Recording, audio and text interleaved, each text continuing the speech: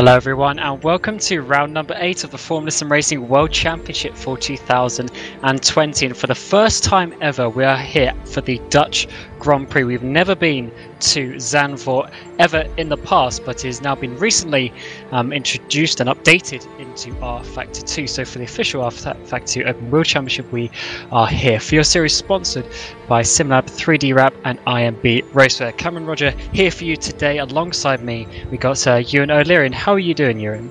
I'm doing great, thanks. I'm very excited to be here once again. As you said, the first Dutch Grand Prix in any circuit, and the first race here for FSR at Zandvoort as well. So interesting to see how it's going to play out. As we were mentioning just beforehand, not expecting there to be a load of overtaking, but strategy is going to be very, very important. It certainly is. You could definitely overtake here, especially with the new banking in that final corner. That makes it almost like an oval coming onto the start-finish straight. It gives you a really good run.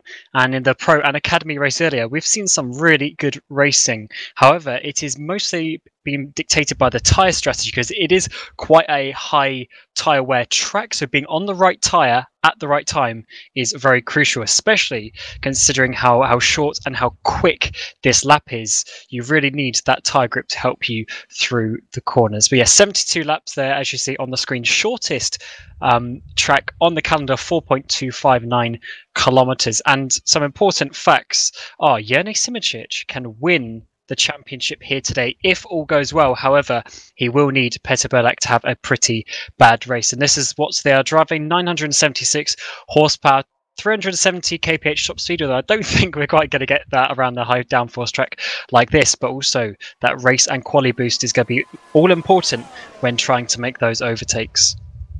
Yeah, it definitely is indeed. Probably your only saving grace in terms of trying to make an overtake, but as you said, Cam, we're definitely going to see overtakes being made throughout this race. This is what they're playing for, by the way, as you can see on the screen from 3D Wrap, SimLab and IMB Raceware, and also €3,000 in cash to split between the teams based on their points. So it's basically divided up from what points. So every point matters, as we say every week. And these guys definitely will be fighting for it very hard. I'm hoping that we're going to see some nice lunges and all sorts of action going on. I'm sure we will do, because we normally do in FSR. And yeah, as I said, this week is going to be no different, I'm sure. Yeah, but what happened last time out? We had the German Grand Prix. Jernej Simoncic got the win from Peter Burlak after a pretty fierce fight. Peter led the race for about half of the race, but Jernej, as always, getting that strategy perfect and overtaking after quite a bit of a battle. Michi Hoyer overtaking his teammate David Mocek to get on the podium as well. So yeah, it was a very good German Grand Prix, and we're looking forward to see what can happen. But here is the standings. Jernej Simoncic has got a pretty decent lead, especially after Peter had that DNF in Portugal a few races ago. So 29 points. So he needs to gain 21 points to win the championship here. Again, it is unlikely, but if that situation comes up during the race, we will obviously let you know. And in the constructors, Evolution have dropped off a little bit, so it's a direct fight between the two burst teams now. However, Edge are getting very close for that podium position in the constructors as well. So yeah, plenty of stuff to play for these teams. As we now go into the qualifying session, the first couple of laps have gone in, and it's Dennis Jordan who's leading the way at the moment with a 5.77, and we're now on board with Jernej Simoncic, who's done a purple first sector on a 28.6, and now he's coming out onto this first of the DRS zones. It's a little straight, but there's a nice hard braking zone after it, so overtaking is definitely possible into this really tricky little chicane. And then by the time you get to this point of the lap, you only really have one corner left. Flick it in 5th or 6th gear into this one, flat out. And just as you get off the banking, you will open up DRS to go to the line.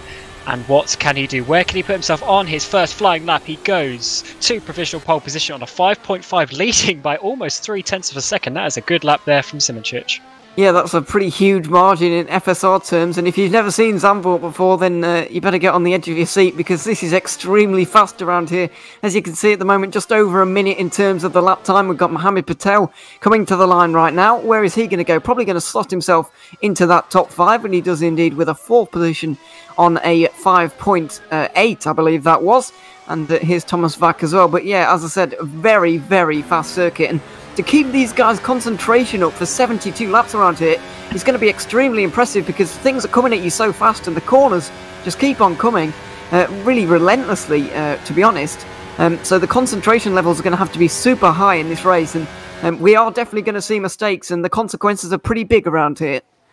They certainly are. I mean, I just had quite an awesome race in the pro race just a few minutes ago. And really, as you said, to keep the concentration, I mean, that race was 58 laps. And even just that was hard enough. These guys have got to go an extra 14 laps beyond that. So I'm sure we're going to see a very interesting race. And to be honest, I'm looking quite forward to it. But we've got Craig Baxter on the screen. And as you can see, Singularity have got a nice Dutch-themed skin. They've changed the green for the orange, so yeah, representing the Dutch drivers. As Jordi Zwiers is the team manager of the Singularity FSR team, and obviously being a Dutchman himself, wants to represent. As we're now seeing Craig Baxter come around the corner, but I believe he is about to start his next flying lap, so we'll see what he is able to do. Remember, he got second place back in Azure.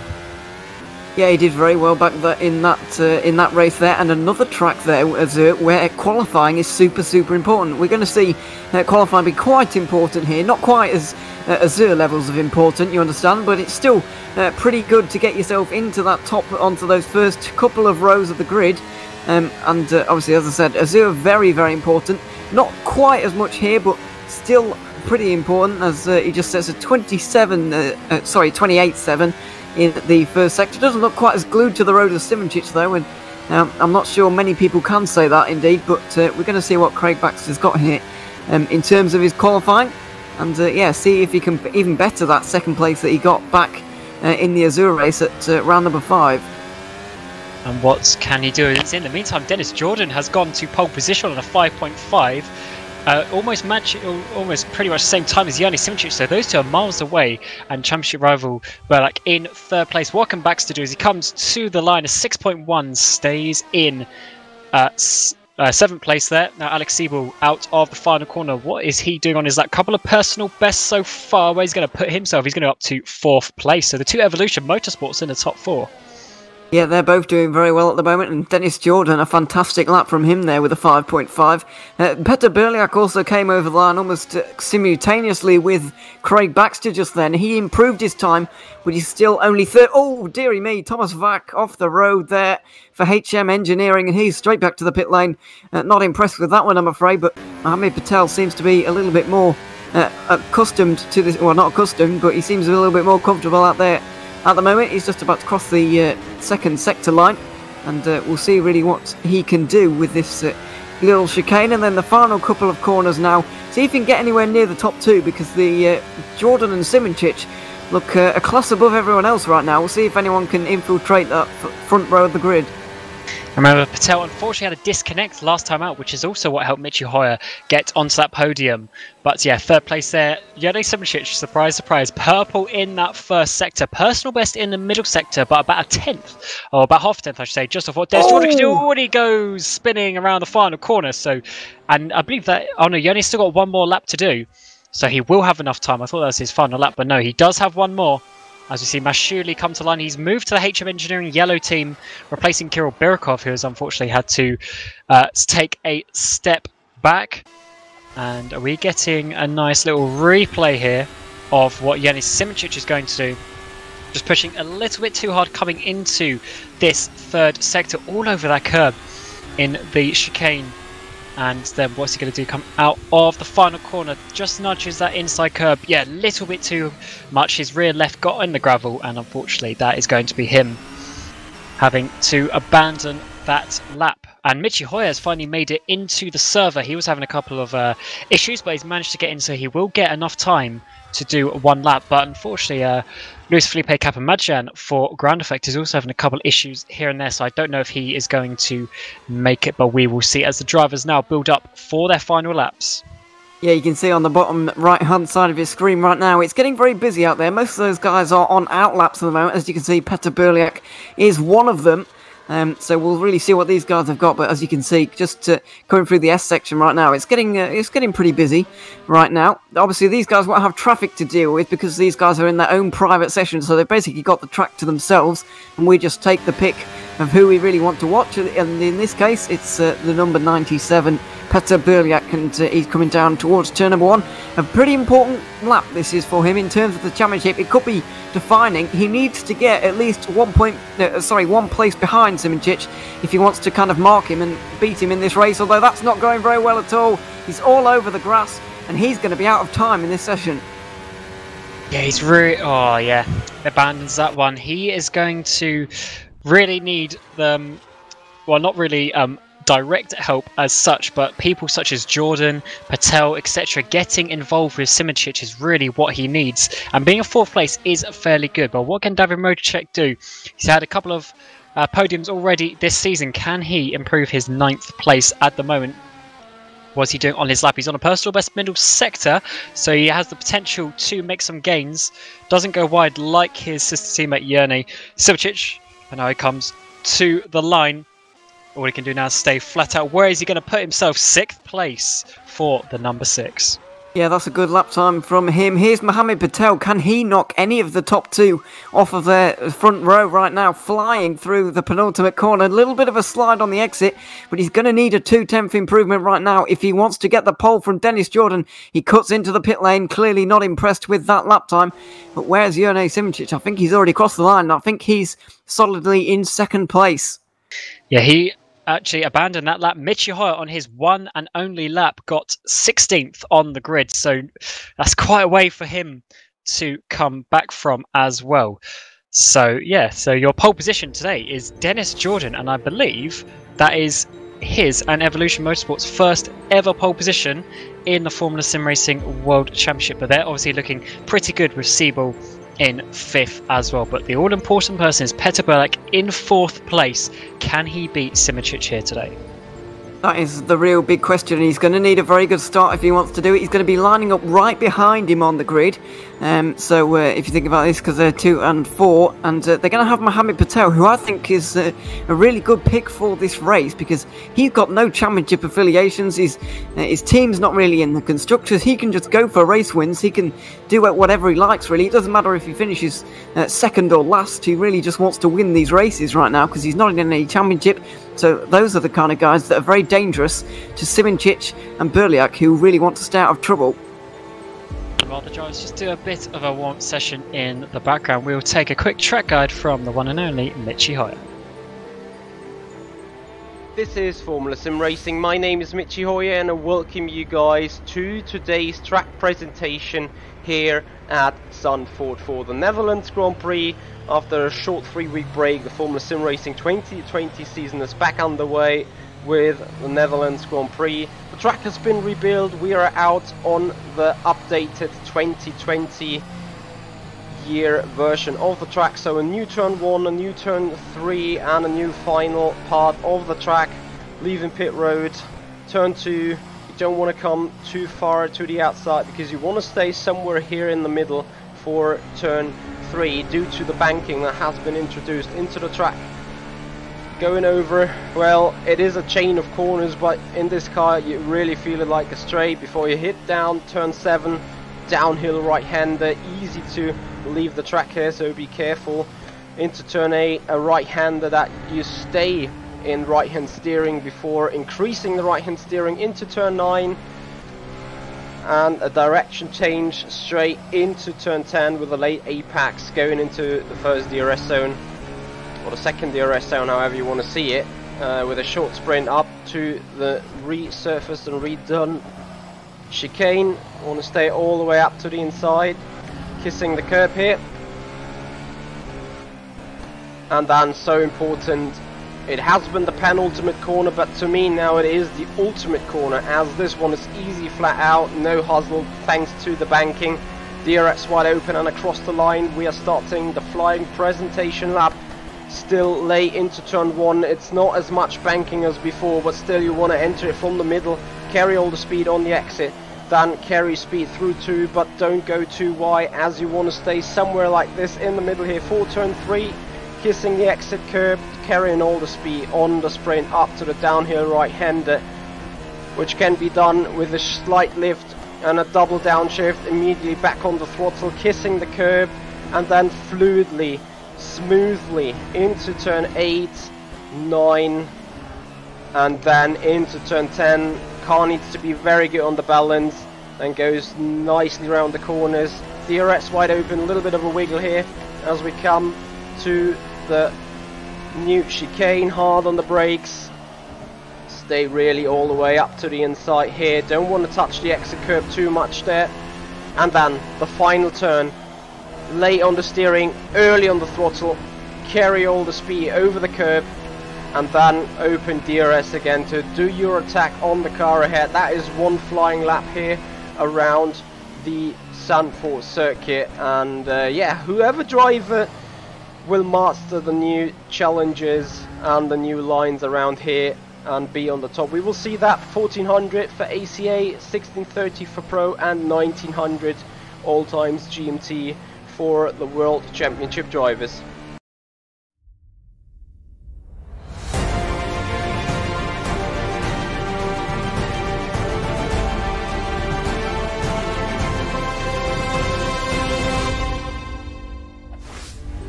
And welcome back to round 8 of the Formula Sim Racing World Championship for 2020, brought to you by SimLab 3D Wrap and IMB Raceway. Here for the first time for the Dutch Grand Prix, and in qualifying it was Dennis Jordan who's got the pole position. And Ewan, I think we're going to be looking at a very interesting race. We've got Dennis and Ewan on the front row, but then following behind are the two world champions of Patel and Burlak. I think this is going to be set up for a great Grand Prix. Yeah, it is going to be an edge of your seat Grand Prix, really, where you can't really go away at any moment because something is bound to happen, and it's really going to be an evolving story, this one, with all the strategies going on. That's going to be a very key talking point throughout this race, and not making a mistake, I think, is going to be particularly important because this circuit is really fast and it's really hard to keep it on the track all times, which these guys are going to need to. So yeah, it's going to be a very interesting race, and 72 laps is quite a long way around here. Yeah, going to be an interesting race, and yeah, looking forward to it. Definitely going to be an interesting one indeed.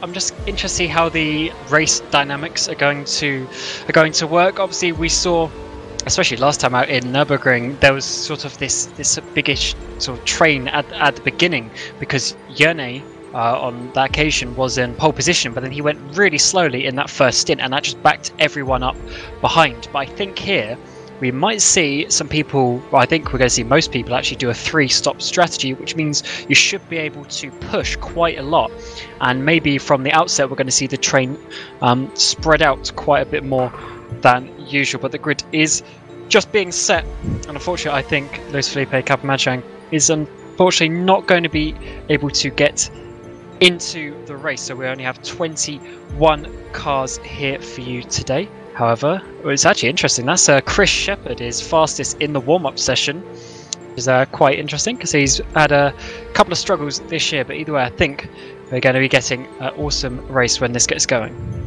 Yeah, we definitely are, and the championship is something we're going to refer to quite a lot. There are still 5 guys mathematically in contention for this one, they being Simončić, Burliak, Hoyer, Mroček and Siebel. They're all mathematically, as I said, in contention for this title, but really we're thinking about a 2-horse race here between Jurne Simončić and Petter Burliak. 29 points separates them, and you've got to think with only 3 rounds to go, including this one, Burliak is going to have to start taking some points from Simončić, and that means doing something fancy in this race, because on average, if he wants to win this, he's going to need to take 10 points out of the Burst Esport driver every race from here on in. If he loses points here today, then he's got a real mountain to climb, and I don't know if he's going to be able to manage it.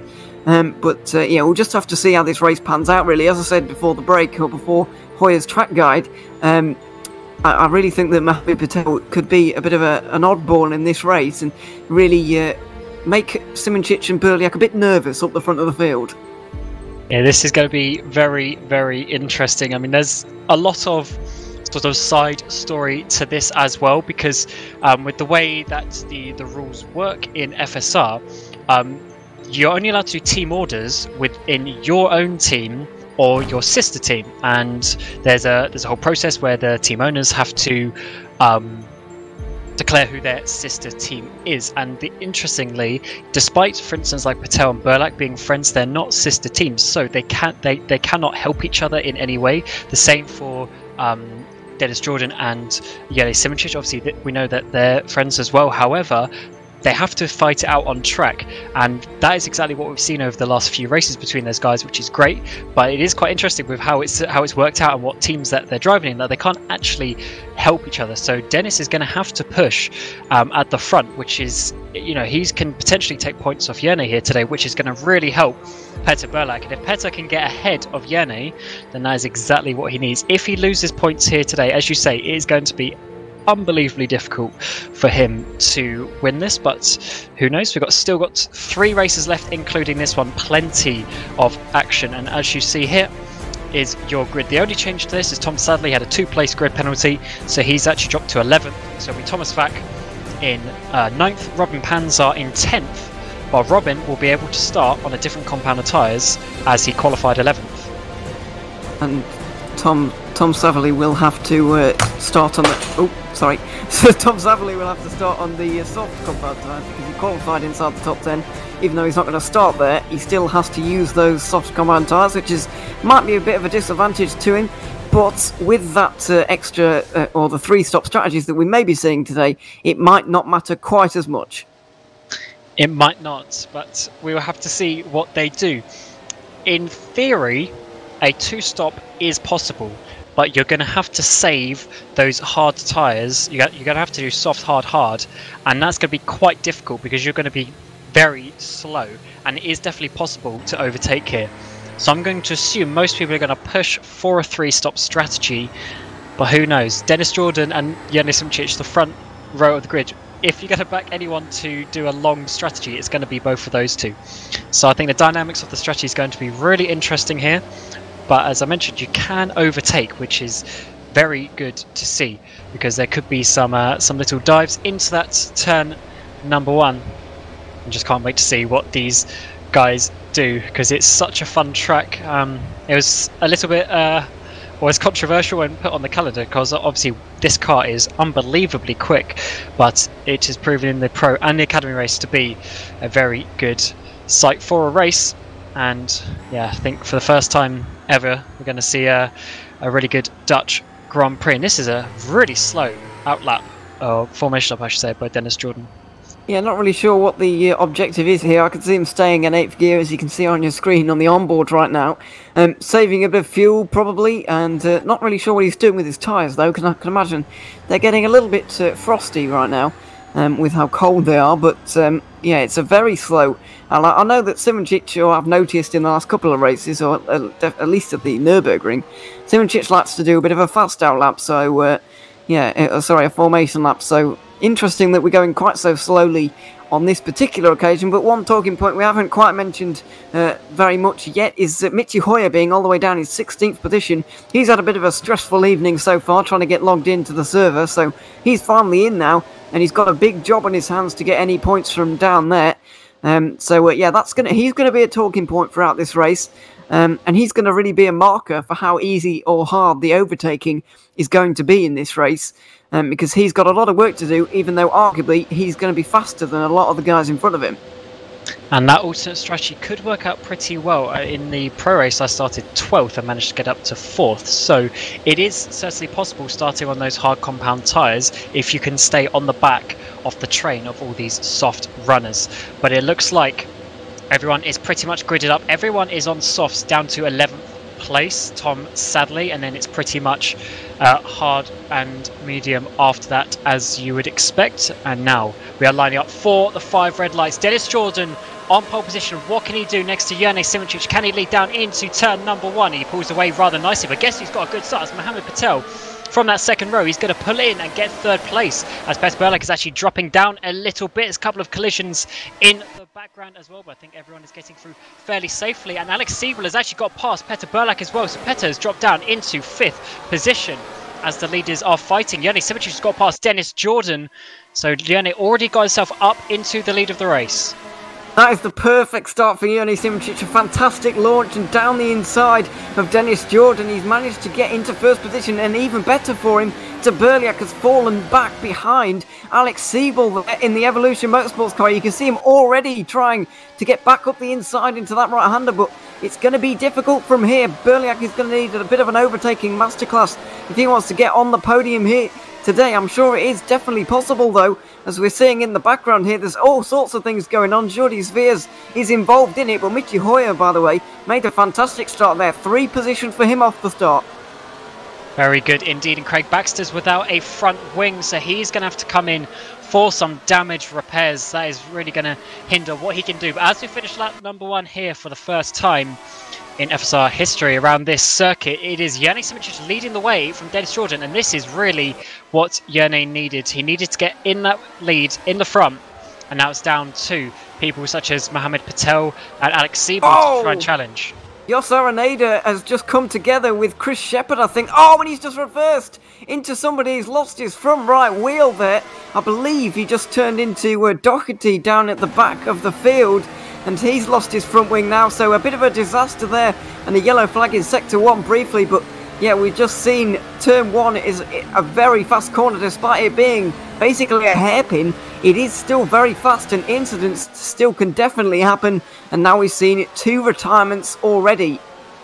That is such a shame for those couple of drivers, especially Lorenz, as he unfortunately had to start from the pit lane as he is replacing Jeroen Kweekel for this event. But let's see, Jos Araneda, and as you said, this was Chris Shepherd that he is next to, getting the slipstream down towards turn number 1 side by side. What is going to happen on the apex?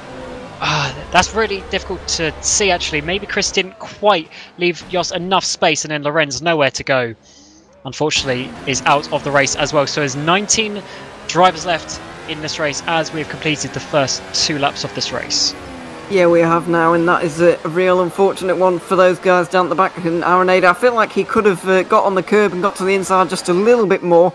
Otherwise, for me, that's just a bit of a racing incident, really. But Chris Shepherd seems to have got away with it unscathed. He's P15 at the moment, trying to make some progress past some of those guys in front of him. But back up the front, it is still as you were, really. We've got the top 9 for the 2nd round in a row in one long line behind Jani Simic. He's just playing with these guys once again, like we saw at the Nürburgring, just holding everyone up. And I would have thought he would have used this opportunity to try and get as much distance between him and Berliak, but it seems that he's pretty content to just run his own race and even back everyone up into one long train at the moment.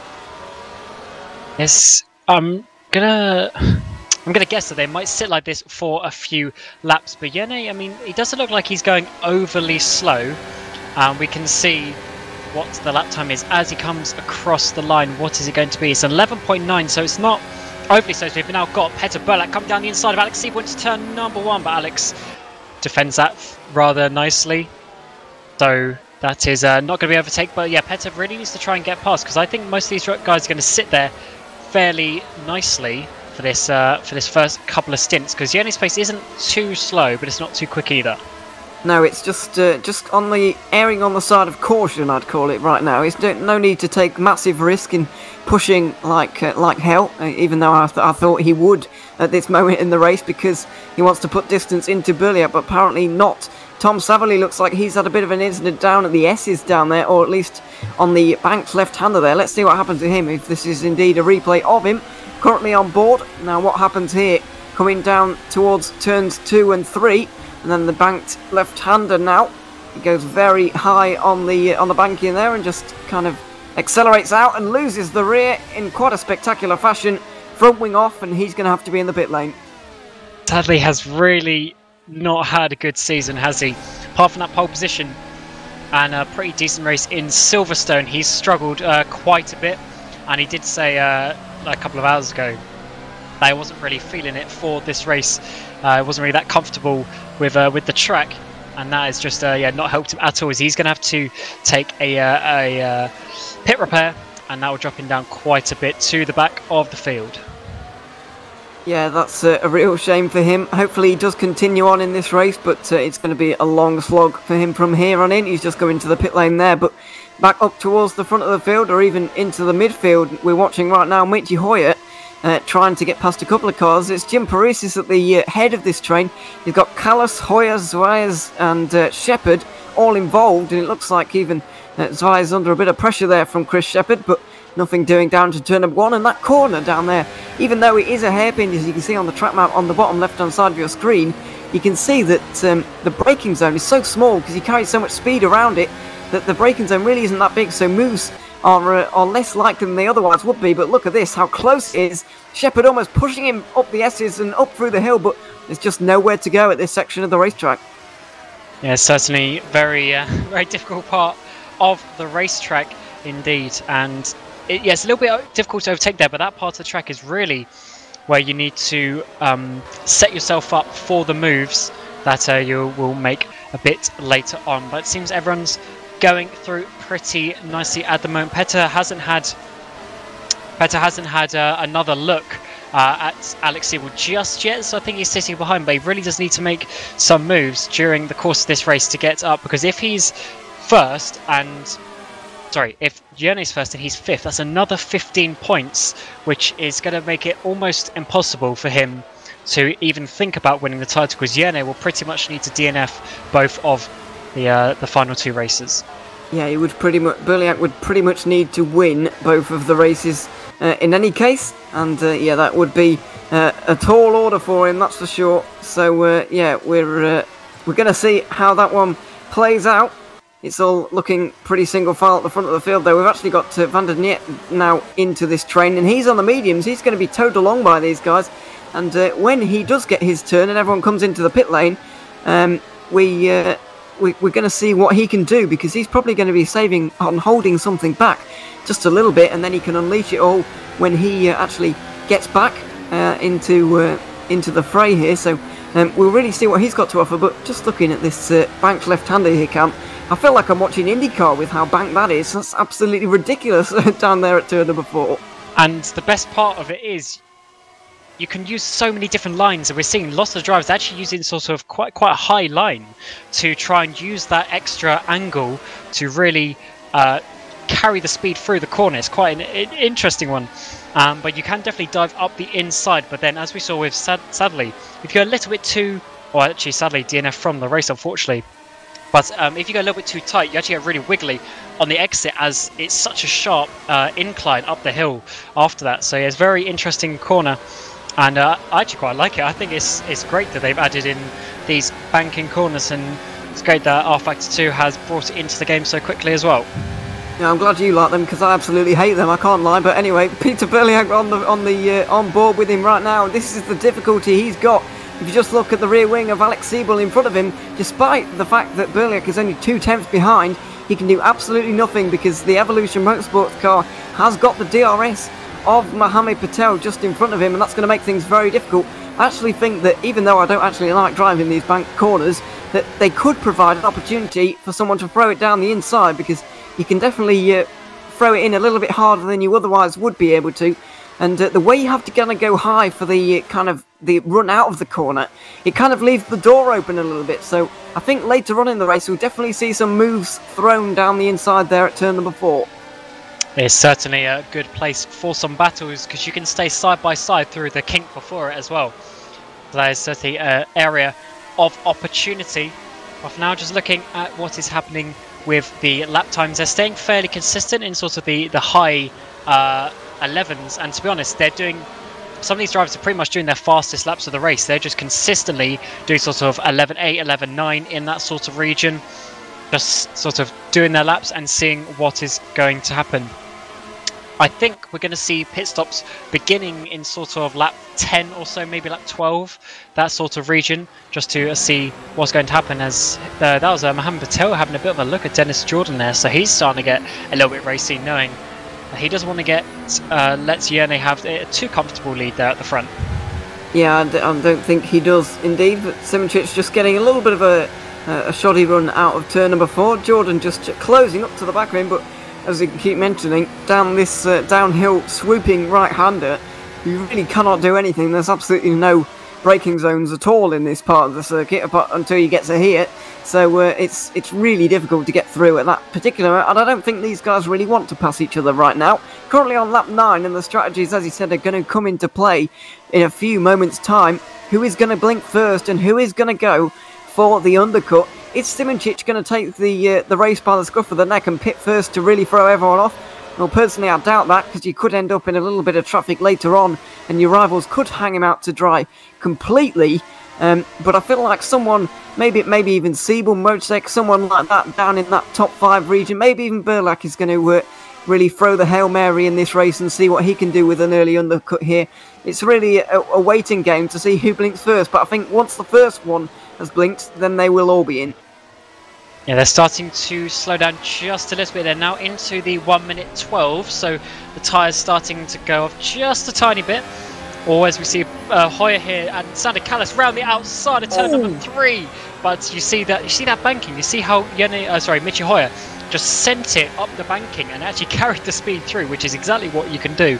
And he used that very well to get away from Callas there for P12. But that was actually Hoyer getting past, wasn't it? Because he was in 13th. So Hoyer is now up into 12th place and actually not looking too bad. But someone just ahead of him is Jim Paresis. As what has Baxter done? Has he gone off again? He's had a couple of issues already this race, coming out through turn number 9 into 10.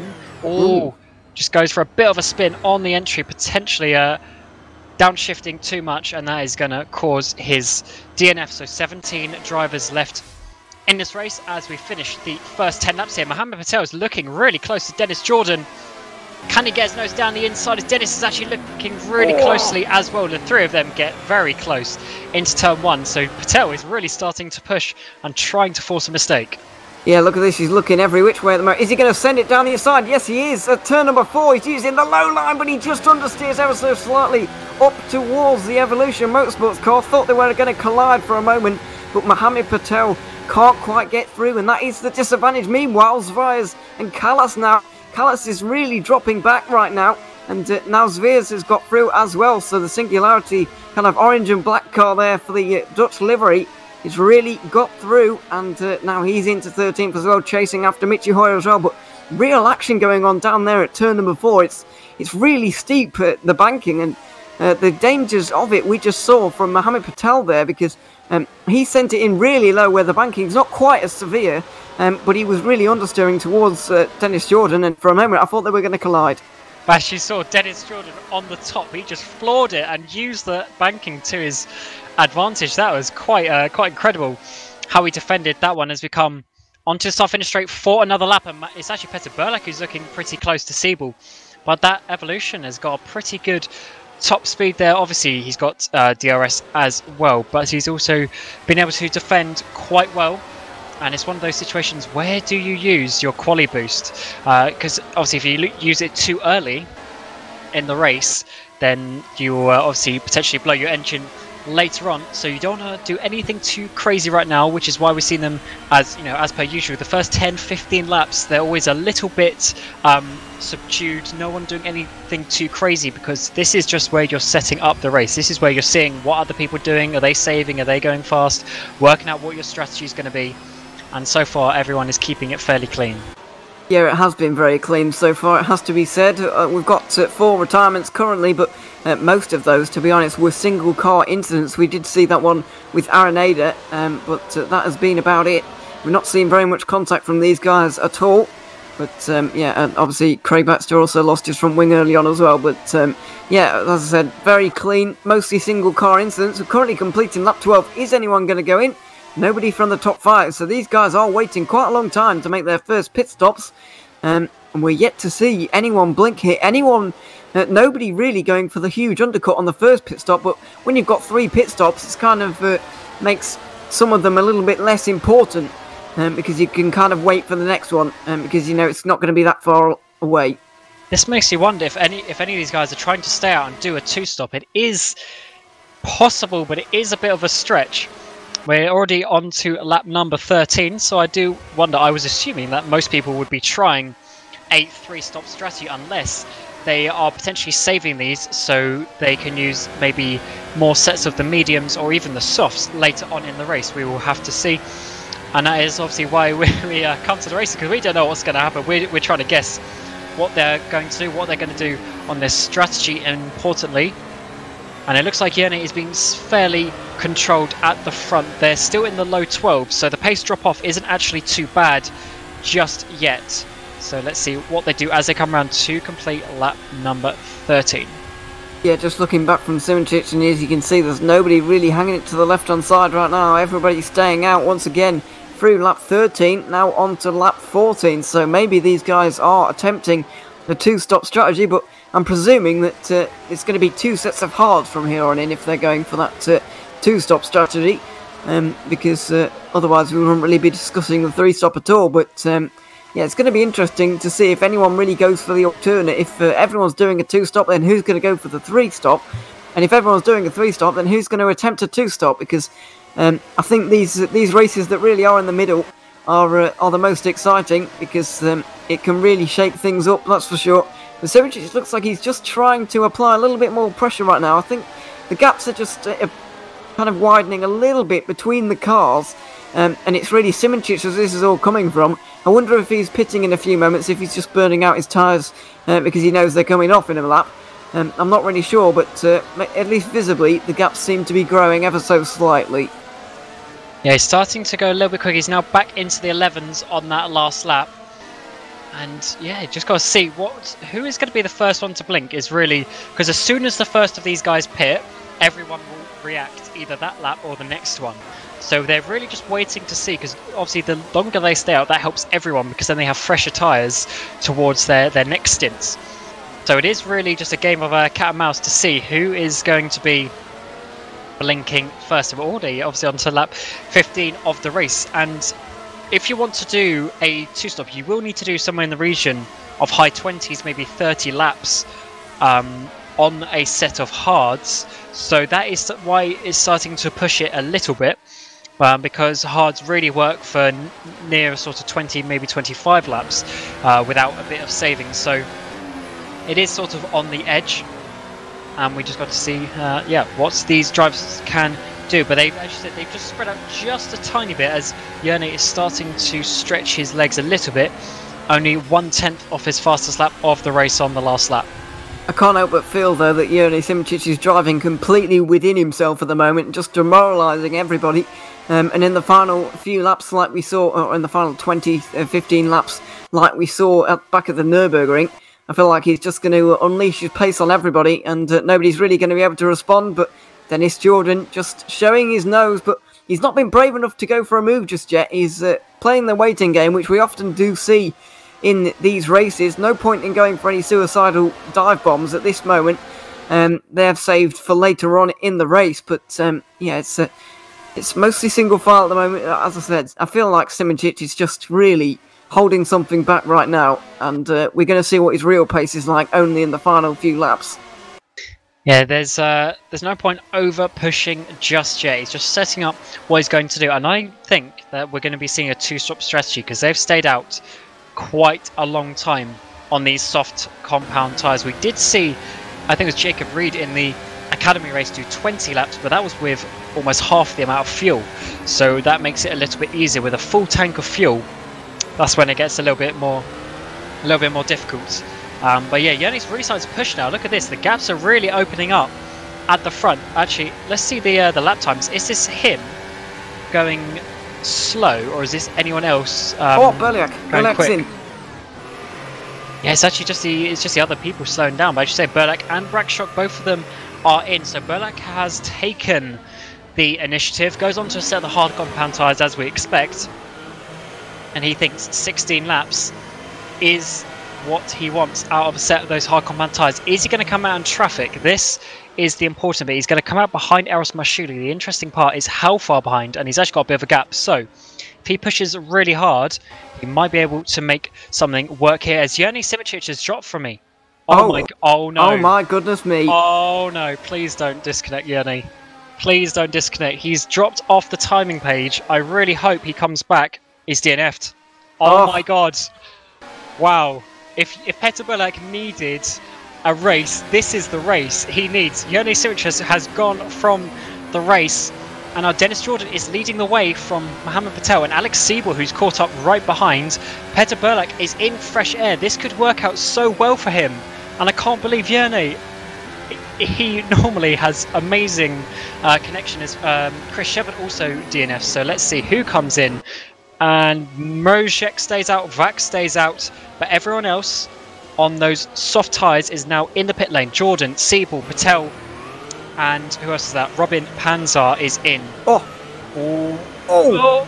was very close with Mohammed Patel and Robin Panzar coming in there, but this race is absolutely on right now. Where is Petter Burliak? That is the big question. There he is, just going through the bottom of your screen, and Petter Burliak, I think, is into net second place right now, just in behind Dennis Jordan. That's a phenomenal outlap from Petter Burliak, and all his Christmases and birthdays have come at once in the very last lap. Simic disconnects, and Burliak has just put in a fantastic strategy call. This sim racing just never stops giving, does it? This is the race, like the in capital letters race that Petter needs to win, because he's 29 points behind, and now that Yerne is gone and Petter's done that amazing strategy, he's got such good opportunity to win this race, as there's only Dennis Jordan ahead of him now. So this is going to be rather interesting to see what Petter's going to do now. He's got this in his hands. He's played the card, he's got the strategy in his favour. Now what can he do, as he is effectively in second place? Goodness me, this race is absolutely on now, both for the race win and for the championship. It is arguably the most important race in this championship so far. We were talking about at the top of the programme how Simic could seal it today. Well, I think we may have jinxed him in talking about all the championship talk, and now he is unfortunately out of the race with a disconnection. There's Danny van der Net just coming out of the pit lane for Netrex Grand Prix, and he is absolutely fine. But this is the difficulty now for the likes of Dennis Jordan and Alex Siebel, you're currently seeing, with Janus Braxok.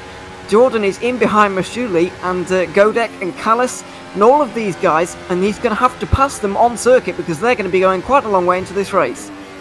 Yeah, that is the only real issue of keeping the field fairly close together, like Simic or Robin Panzar's had a big crash in turn 3. Thomas Vac is also out of the race. I do wonder if they were linked, and it looks like they might have been, because that's Thomas Vac on the right hand side of the screen coming through the kink of turn 2 into turn 3. Oh no, big contact.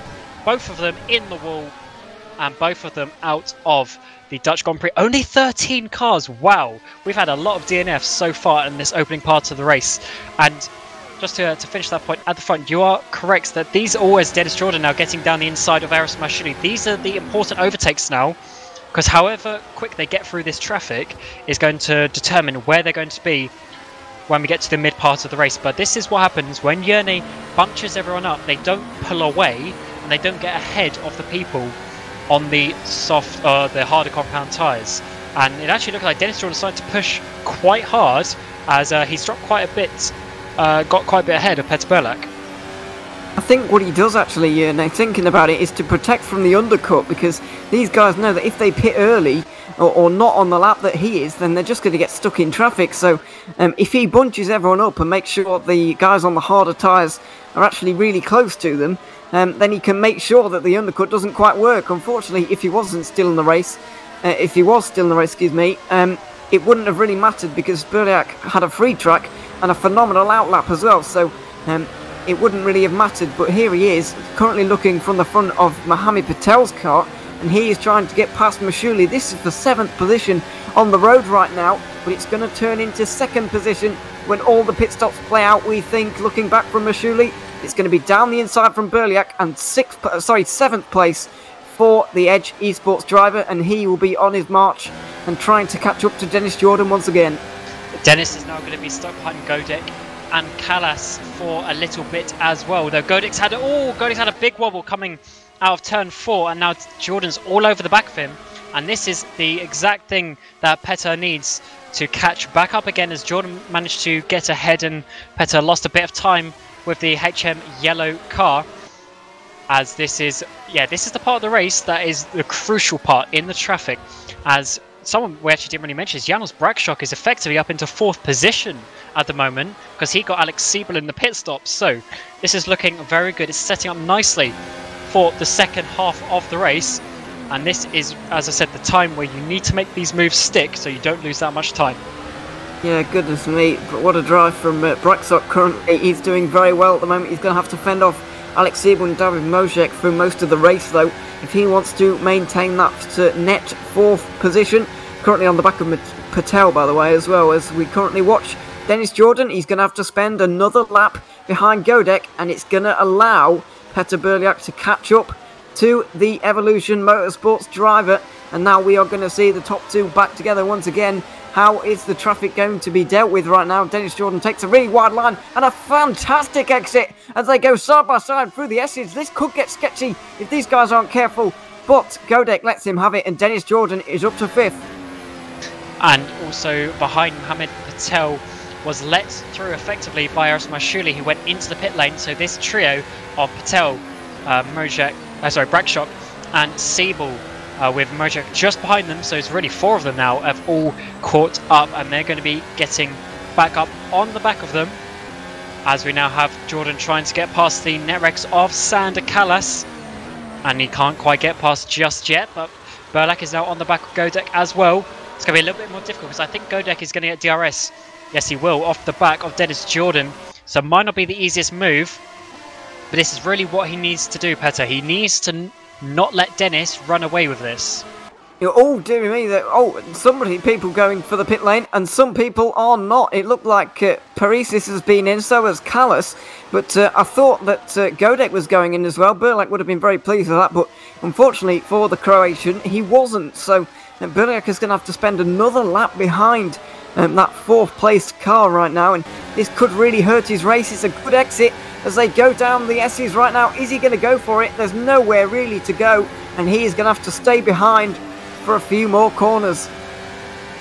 Yeah, he doesn't need to risk anything. You can overtake as you kink finally to the right before you go through, I think it's turn 7, the long right-hander. You can get through there, but it's a little bit risky, especially with someone that you know is going to be a bit slow and you can get past on a DRS straight, as I think Godek has dropped out of DRS now. Yeah, just about out of DRS from Dennis Jordan, so this should be a fairly nice overtake, but Dennis is starting to push now. He knows that now Yerne has gone, he is leading the race, and he needs to now try and dictate what happens, and look, he is pulling away so much from Marek Godek that Petter really needs to send this one down into turn number 1. Yeah, he really does, but this is going to be much easier for him because Godek this time hasn't got the DRS, and now Berliak straight down the inside, easy as you like. He's into 4th position now, but he's got a 1.6 second margin to catch up to Dennis Jordan, who in turn has got 4.5 seconds to catch up to Georgi Zvias and Michi Hoyer. However, I don't think he's going to catch those two before they actually pit. Oh, Mohamed Patel, what a move that was, as Godek didn't really know where he was going, and he's just getting out of the way of everybody here, it looks like. This could get a bit dangerous for Alex Siebel, but it looks like everyone's got away with it. Godek just let Patel and Brakshock through, but apparently he doesn't like Alex Siebel because he's not let him through. Oh, I don't think he really let Patel pass. Godek isn't using that high line that we've seen work so well for some of these drivers. Patel just sent it around the top of the sort of oval, really, and had all the speed on the exit to get past. And then Godek, I think, because Brakshock is basically his sister teammate, so he would have basically let him pass. But look at the speed Patel takes around the outside, Berlak as well, and look at that, Godek had nothing to defend. Yeah, I think Godek was just getting out of the way of his sister teammate there. Obviously, he has the right to do that. However, Siebel does not obviously have any sort of affiliation, so he's going to have to get past the old-fashioned way on track, and there he goes down the inside of turn number 1. That should be fairly comfortable, as Mojek is going to try and get past as well, following him through, although he's actually going to be blocked off there a little bit by Godek, although I've been thinking about it, but not just yet, although he's going to try maybe that outside line, though not just yet. But yeah, Godek hasn't got the memo about that outside line in turn 4. There he has it. Oh, speaking of outside lines, goodness me, Mojek trying to hang it round the outside there, really got caught up on the curves, it has to be said, and that really wasn't quite on, I wouldn't say. This is for 7th position, of course. He's trying to get past Marek Godek, and that really didn't come off from Mojek.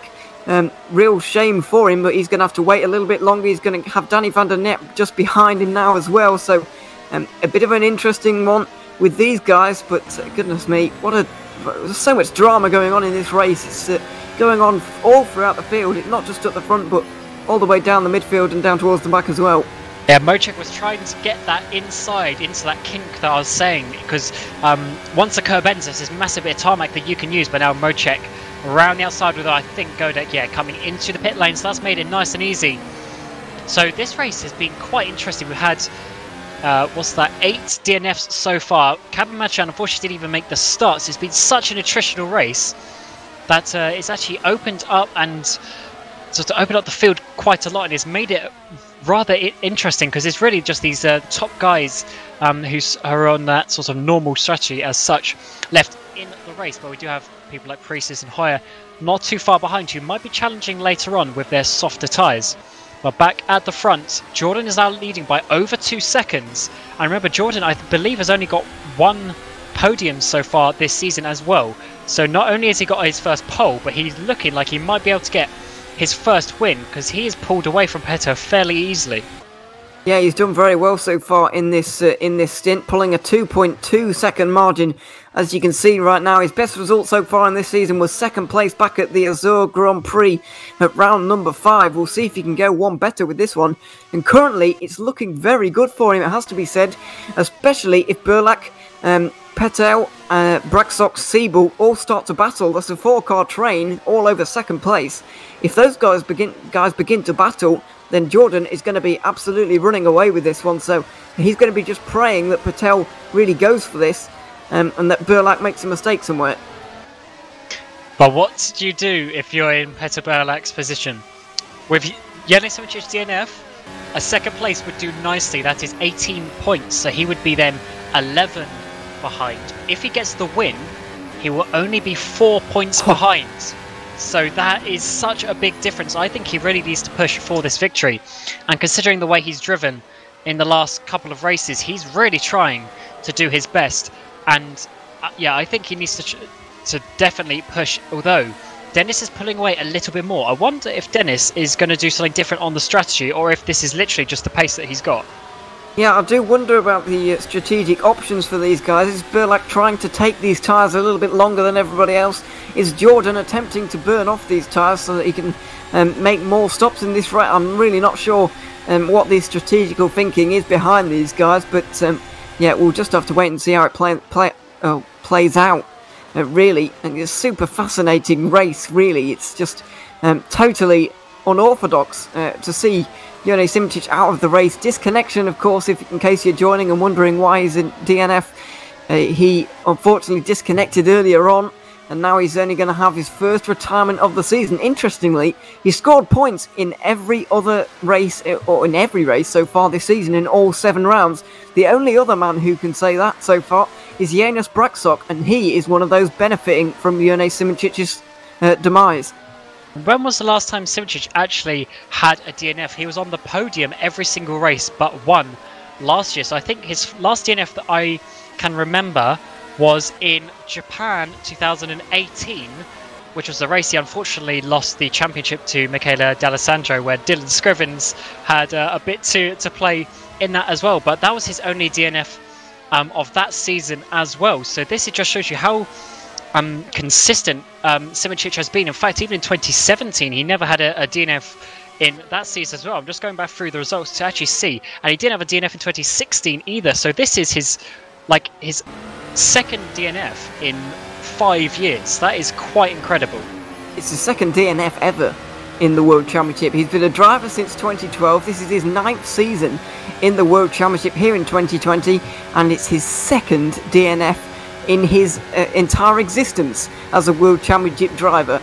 I'll just try and find how many races he's actually attended. 96 races he's attended. This is his 97th, and it's his second retirement. An astonishing record, but unfortunately, this is going to be one of his very few retirements. And this is an important one as well, because if Burlak, even if Burlak gets 3rd place, he's going to be so much closer, and it's going to be so tight with only 2 races to go after this one, and that is, it's just crazy how things can change, and that has really opened up this championship. And Petter's in such a good place Although Dennis Jordan, as we said, has pulled away a little bit, but he's starting. Petter's starting to come back at him a little bit as Yordis Viz finally pits, and we have the order true at the front. So Dennis Jordan's leading by 1.6 seconds at the line from Petter Burlak. Yes, it's a really, really interesting race right now. The field has now been cleansed with the Georgios Vias into the pit lane. It's 1.9 seconds, so Burlak is just beginning to reel that gap in. And in doing so, he's towing Patel, Braxock and Siebel all the way to the back of him. So we could have a 5-car train for the lead here, and we've had over 30 laps of this race. It's quite astonishing how this race has gone so far. There's been so much drama, and there's equally as much drama to come in the second half of the race, I'm sure. God, I feel so bad for Yanni with only his second retirement ever. That is quite something, and that just shows you why he is obviously the reigning world champion, trying to get 2 in a row, and we haven't had 2 championships in a row since Bono House in 2013 and 14, so it's been quite a while. But yeah, maybe this is the day that Petter Burlak can get at least a step closer. He won't be able to retake the championship lead, but that DNF in Portugal is now being pretty much written off, and this is going to be them very close with only 2 races left. And he's catching up to Dennis again. It's 1.3 seconds, another 3/10 on that final lap, that last lap I should say. I think this is really going to close up as we get towards the second pit stop. Yeah, it really is closing up right now. Well, let's hope that he can get to the back of him before the pit stops, because that would make things very interesting indeed. In doing so, in closing this gap, by the way, he's absolutely decimating the train behind him. Braxock is suddenly starting to lose a bit of pace and lose a bit of time to Mohamed Patel, who's kind of struggling to hang on to Burlak's DRS and slipstream right now. He's really, as I said, destroying the train in behind him, and if he can actually get up to the back of Dennis Jordan in his DRS alone, then that will be even better for Burlak, because he could be in a very difficult situation where he's having to try and overtake and try not to be overtaken at the same time, which is not ideal for him. That's why he's trying to drop everyone behind him for the chance to have a free reign, really, at Dennis Jordan.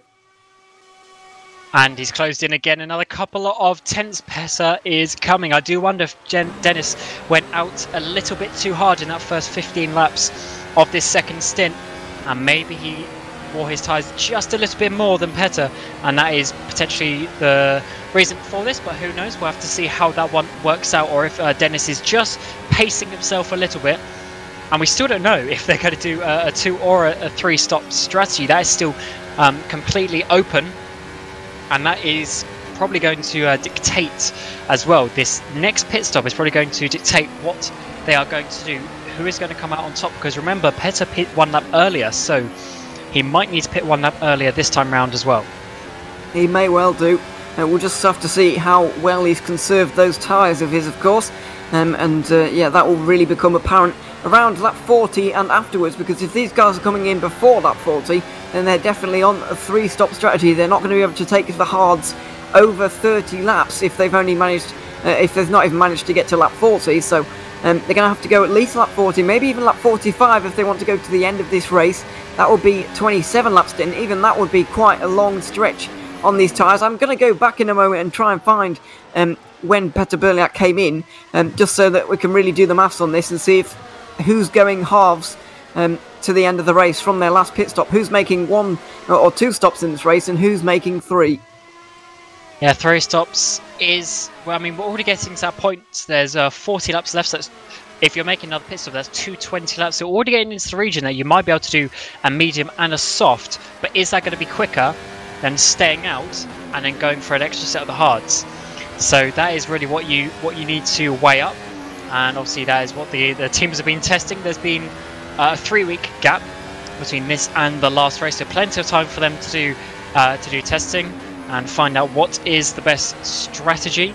It's not the longest pit lane in the world here, so it's certainly viable to do 3, but most races this season have been a 2-stop strategy. So again, we'll just have to find out what they're going to do, and I think Petter's actually just dropped off a little bit on this, and it would be good to see maybe what the championship standings look like with the way that the race is at the moment, because we also got to see what, for instance, like Michi Hoyer, he's battling for third in the championship, and he's losing out at the moment. So Dennis Jordan would jump up into third place, so he would be beating Michi Hoyer and David Mocek. And look at Alex Siebel as well, all that big battle there for fourth place. So this is quite interesting, but Petter would still be 11 points.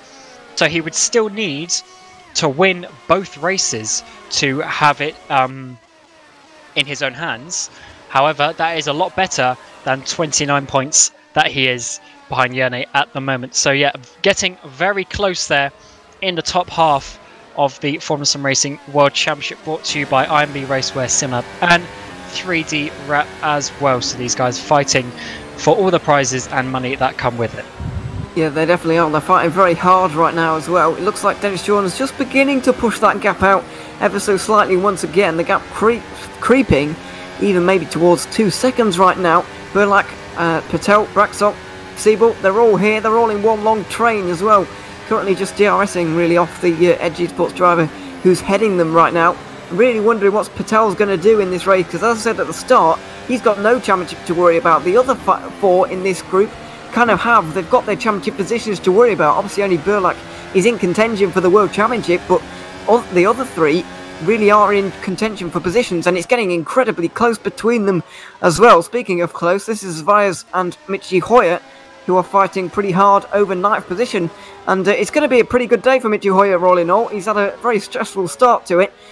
He's only just managed to get in, but it looks like he's actually might be able to manage points in this race.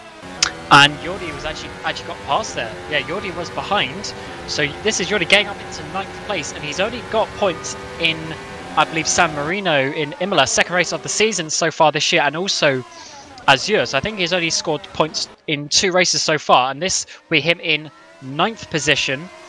So that would be a pretty good result, because Singularity are second last in the standings at the moment, behind HM Yellow and Ground Effect, but not too far behind. So this would be an extra few points to their tally. And yeah, he only got 9th in San Marino and 5th in Azure. So this would be a great race if he can stay in the points there in 9th. Yeah, it would indeed be. It's not been the greatest season he's ever had, but yeah, it would not be a bad result for him there in the top 10 of the positions. Now, currently looking at Dennis Jordan coming through the S section and down towards the incredibly fast long right-hander at the top of the circuit, turn number 8. Surprised it's not more than one corner, to be honest, but I guess there's only one apex. Oh, big crash into the wall there for Marek Godek on the pit straight. I wonder if that was a bit of an intentional one, to be honest, because you don't often see crashes there. He is on his own currently, or is he defending from someone? Oh, he got hit. He got hit there. I'm pretty sure Sander Callas hit him there, coming out onto the start-finish straight. I'm sure there was some contact here. Yeah, he nudged the rear. Sander Callas there just gave him a little bit of a flick, and that has sent Godek to retirement. So there's only 12 people left in this race. What an attritional race we've had. Yeah, indeed. That was the smallest tap, but it's basically caused Godek's car to totally disintegrate in front of his eyes there. So that's very unfortunate for him, crashing on the pit wall, which has unfortunately not been very nice to his car, and his bits are strewn across all of the circuit right now. Fortunately, we don't have to wait for ages for Marshall to clear it up, because it's not a thing, but we can continue on, of course. Currently approaching, we've just gone past halfway in this race, 36 laps out of 72, and we're getting to the real crunch point, really. Are these guys going to go for 2 stops or 3? The fork in the road is fast approaching them. If they're going to go for the 3 stop, then we're going to see them coming very soon. If they're going for the 2 stop, then we're going to see them stay out for a little bit longer. I feel like with the way these guys have been driving, it's probably going to be the 2 stop at this point. Yeah, if they stay out for a couple more laps, they will be able to do... Well, I mean, to be honest, even now, they might be able to do a medium, or if they stay out a few more laps, they might be able to do a medium soft, which is going to be very quick towards the end of the race. It just depends if they think it can make up a whole pit stop, rather than staying out maybe another 6 or 7 laps and then going to another set of the hards. So that is really what they need to weigh up. And as you say, this is the point in the race, because they're halfway through. They've already done 1 pit stop, so they could do basically the opposite again and go hard soft, or maybe medium soft to the end. So they need to just, decide what they're going to do in the next couple of laps. But it looks like they might be staying out, and I wonder who's prepared. I wonder if anyone has prepared for both eventualities, and it has the ability to react if it's not quite what they thought it was going to be. I wouldn't be surprised if these guys, particularly up towards the 4, have practiced both strategies and found out which one's quickest, or which one they think is quickest. Of course, the strategies could work for somebody, and it could work. The exact same one could not work for somebody else because of the way people manage tyres and the way they manage pace and so on. So it will be interesting to see who takes on which strategy, but it looks like Dennis Jordan has finally been caught. It's been a long chase from Peter Burliak, but he's finally in the DRS. He's finally going to be getting some relief on the straights, and he's finally not towing this whole group behind him. Now it looks like it's a DRS train for the lead. The top 5, Jordan, Burliak, Patel, Braxock and Siebel, all in one long line, and this race is really on once again. Yes, it is certainly on. I do wonder if Dennis Jordan's starting to struggle a bit on the tyres. Let's have a look just to confirm. Yeah, he pit on lap 17, so they've done 21 laps on these tyres, so they've still got a bit of life left in them, because they could probably go to the mid-high 20s if they really wanted to with these tyres. So I wouldn't be surprised if he's going to stay out a bit longer, but maybe Burliak is just starting to come back at him. Although Burliak did pit 1 lap earlier, however, he hasn't been at the front pushing like Dennis has. No, he hasn't quite.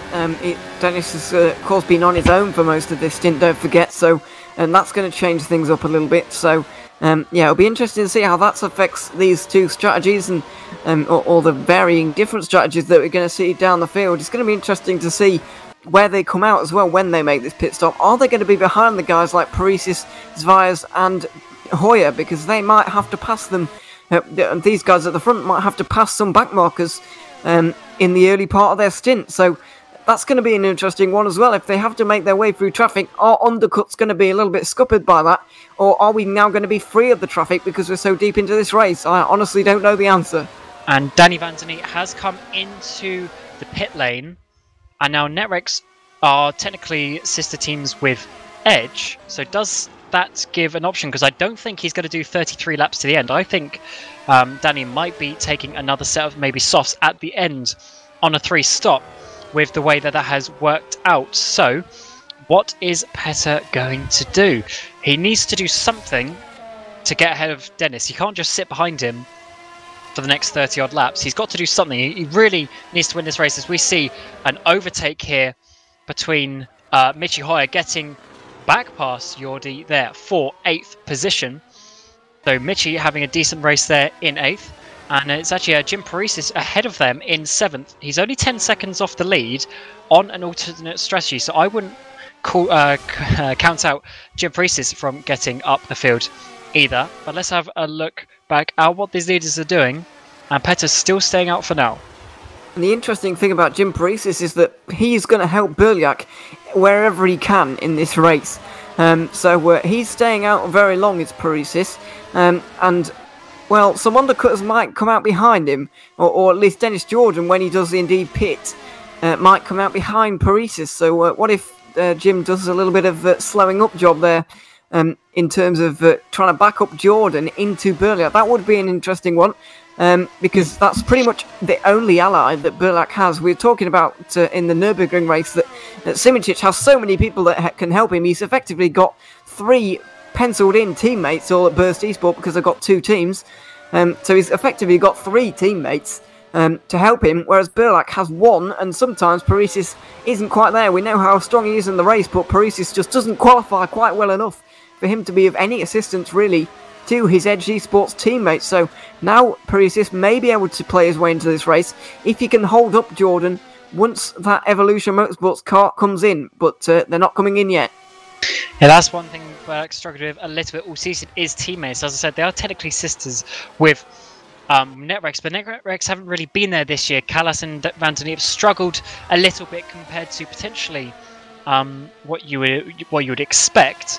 However, Burliak has been doing a fine job, and he is staying with Jordan now, so he's definitely caught up in the DRS, and it's honest, he's kind of pulling away from Patel a bit as Sander Callas DNF. So we've only got 11 drivers left in this race. So yeah, it's starting to get quite interesting that points go down to 10th and there's only 11 drivers left. I'm actually pretty shocked at the amount of people who have DNF'd, but I guess that is just the nature of the track. Yeah, we said at the start that mistakes are going to be punished, and they have been so far throughout this race. Even on the pit straight we saw with Marek Godek, obviously it wasn't a mistake on his part, but it did put him in the wall down there into turn number 1, so that was unfortunate for him. Just completing lap number 42, 30 laps to go, and it's going to be 30 intriguing laps, I'm definitely sure of that, and possibly 30 championship defining laps here. Can Peter Burlak win this race and close the championship margin all the way down to just 4 points? That is the big question throughout this race, and we'll get answers very shortly. But what an enthralling race it has been, despite the fact that we've only got 11 cars left, and most of the cars left in this race are going to score points, it seems. It's still edge of your seat stuff right to the end. It certainly is, and it's, I mean, pretty much the top few drivers were the top 3 drivers at the start of the race as well, minus Jani Simoncic, as we previously mentioned. So the main focus of the top points is still fairly similar, and we need to see what's Burlak going to do now. He's in DRS. Is he going to keep on pushing, or is this literally his pace? Can he not get excuse me, can he not get that close to Dennis Jordan? That is really what we're about to find out. 30 laps left. I'd say they're definitely going to stay out for a 2-stop now, because they only need to go a few more laps and then they can go to the end of the race. Dennis hinting there at going into the pit lane, trying to make them do something. So I would say they're definitely stay out for a 2-stop now, which is surprising. I really expected someone to really push it and go for a 3-stop and take the advantage, but it seems that following the general strategy seems to be the safest option. So Petter needs to do something. To be honest, he's actually close enough to get a bit of an undercut, but if they take the hards again, it's not going to be that much of an undercut. So he really needs to work out what he's going to do here. You say it's not that much of an undercut, but it really did work for him in the first round of stops. He came in a lap early, as we noted just a few moments ago. He was about 5th position. He was behind Alex Siebel, don't forget. If he hadn't done that, he would probably still be at the back of this train right now, which would be an absolute disaster for him, and we wouldn't be talking about him in the same way that we are right now. Of course, he would have been promoted a position because of Simoncic's disconnection, but he would still be a long way back. But he's now in 2nd place. He gained 3 positions purely by doing a 1-lap undercut. Now, can he gain a position from undercutting Dennis Jordan? He's already started the mind games, and here comes Dennis Jordan. He's covering from the undercut, and he is taking the bull by the horns here. He's into the pit lane already, as is Janus Braksok. And Janos came in so quick there. He might have sped. We'll have to see when he comes out of the pit lane if a little penalty indicator comes up. But I do think that Janos might have sped there, which is such a shame if he did, because he is really going to suffer from that. And unfortunately, I think I couldn't quite see if he got one. But yeah, that is not good if he did, because that was all locked up as he now gets overtaken by Michi Hoyer around the outside, as well as Joris Veers. Yeah, Veers has got back past Hoyer. These two having an absolute ding-dong battle for 7th position at the moment. And unfortunately, Jonas Braksok has really got caught up in this. He is going to be well down, I'm afraid, at this point in the race, and he's going to get stuck behind those two as well. He didn't speed into the pit lane on that particular occasion, but he's still a long way down. Now, what does this man do? Peter Burliak comes around the penultimate corner, through the final corner now. Surely he's got to react here. He's got to come in the pit lane, and he does. Patel continues though, so I wonder if Patel might stay out a little bit longer. Maybe take the mediums as Siebel comes in as well. But this is very, very important for Peter Burlak. What is it going, or what's going to happen? What's it going to be when they come out of the pit lane? Dennis will have got a bit of an undercut, which is maybe a missed opportunity from Petter, as the lap before Dennis did hint at going in the pit lane. So Petter now basically has to catch and overtake Dennis on track, same tyres pretty much. And what has come behind Janos Braksok has got Alex Siebel again. Oh, it's actually the person who's missing there is Mohammed Patel, isn't it? That is why Janos is basically in provisional 3rd place at the moment.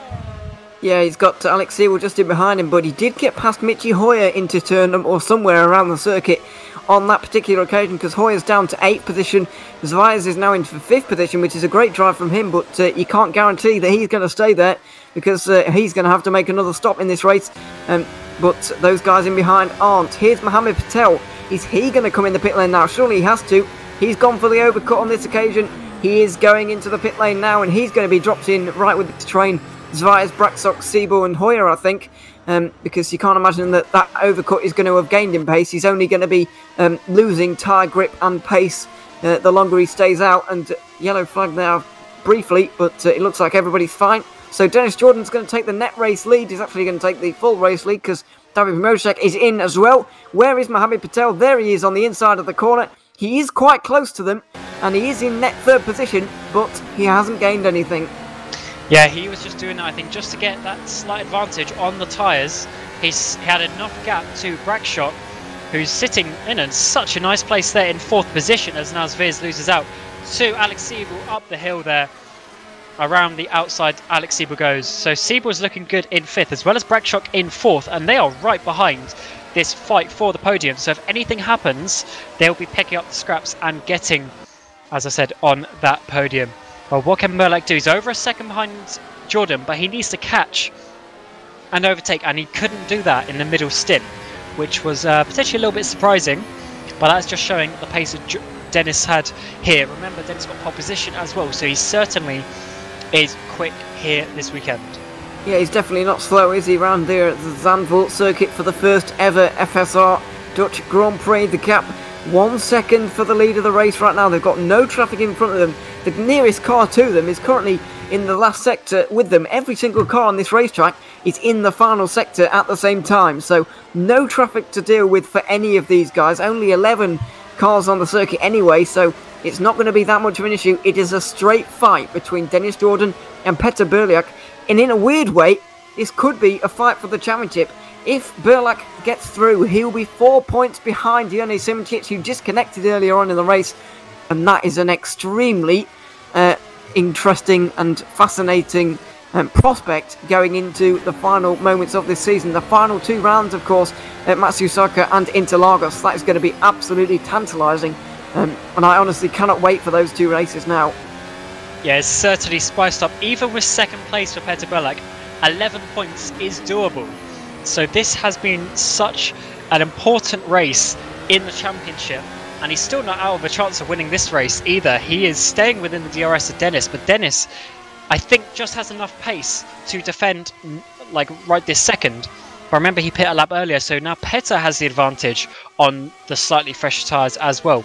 Now, as we come towards the final 24 laps of this race, we need to see what they are going to do, how hard they are willing to push, and how much risk they are willing to take.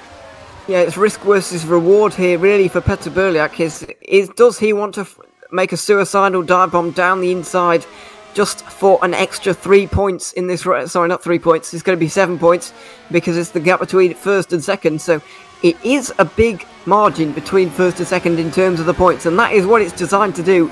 It's designed so that these guys do go for the last lap lunges, because if the gap was just 1 point between the first 2 in terms of the point scaling, then Peter Berliak definitely wouldn't take it. He just would not go for it, no matter what the situation was. So that is why it's weighted like that. But it does mean that Peter Berliak has got a really tantalising prospect in front of him. Is he going to go for this move, and how hard is Dennis Jordan going to fight him for this? Because Dennis Jordan has never won a race in the FSR World Championship, of course, so it's best finishes 2nd back earlier on in this season. So he's going to really want this race win, but so is Peter Berliak. So who's going to blink first, and who's going to take the most risk for this? I would have to say that Jordan is probably going to be willing to take the most risk. Yeah, I speak to Dennis a fair bit in between races. He's such a nice, easy guy to speak to, and he is saying that he and Alex might not have the Drivers' Championship, but they really want to get amongst it in the Constructors' Championship. Currently, they are in 3rd position, only 20 points off the lead though, despite being in 3rd place. So if they get, considering as well that Jone Simoncic is not getting any points, and Panzer as well, DNF'd, they're not going to be getting any points. So this is going to be really crucial, and Hoyer and Mojek are not having the best day either. This is going to be really good for the Constructors' Championship, so it's not just for the team, for the drivers, it's also for the constructors, and that is something that Evolution have got as their top priority. Yeah, this has been such a fantastic race, and it's turned everything on its head. If you'd have been watching the first 6 races of this, it's been 7. Yeah, if you've been watching the first 7 races of this season, then you can forget about it all really, because it's just been turned completely on its head.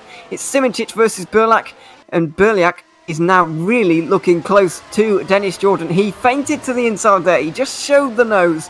He's just getting in the head of Dennis Jordan up in front of him, and that is really going to start to play on his mind. If Jordan starts to drive in his mirrors a bit, then the pace is going to go down. The guys in behind are going to start to get towards the 4 as well, and it's going to create a 5-car train, and it may provide the conditions that Burlak wants to get through and take this race win. We'll have to see though, because it's going to be a very, very close one right to the end in these final 20 laps. Yeah, he's starting to push now, isn't he? He's trying to see what has Dennis Jordan got, although Dennis has actually pulled away a little bit again on this race, and Petter used a bit of his quali boost on that last attempt, you could see, because of the increased overspeed that you get from that. But he doesn't need to do that too often. He was just judging that, I think, to see how close he needs to be to use the quali boost, but Dennis is starting to push a bit, and 21 laps to go in this race. Can Dennis handle the pressure? I know he can, because he's obviously a champion in other series in rFactor 2 as well, so he knows what it's like to win races and win championships. However, this is his first season in Formula Sim Racing, and his team, Evolution Motorsports' first season in Formula Sim Racing, so they really are sort of learning the ways of the league, and this will be an incredible achievement, and we've got to see if he can withstand the pressure that Burlak's starting to put on him.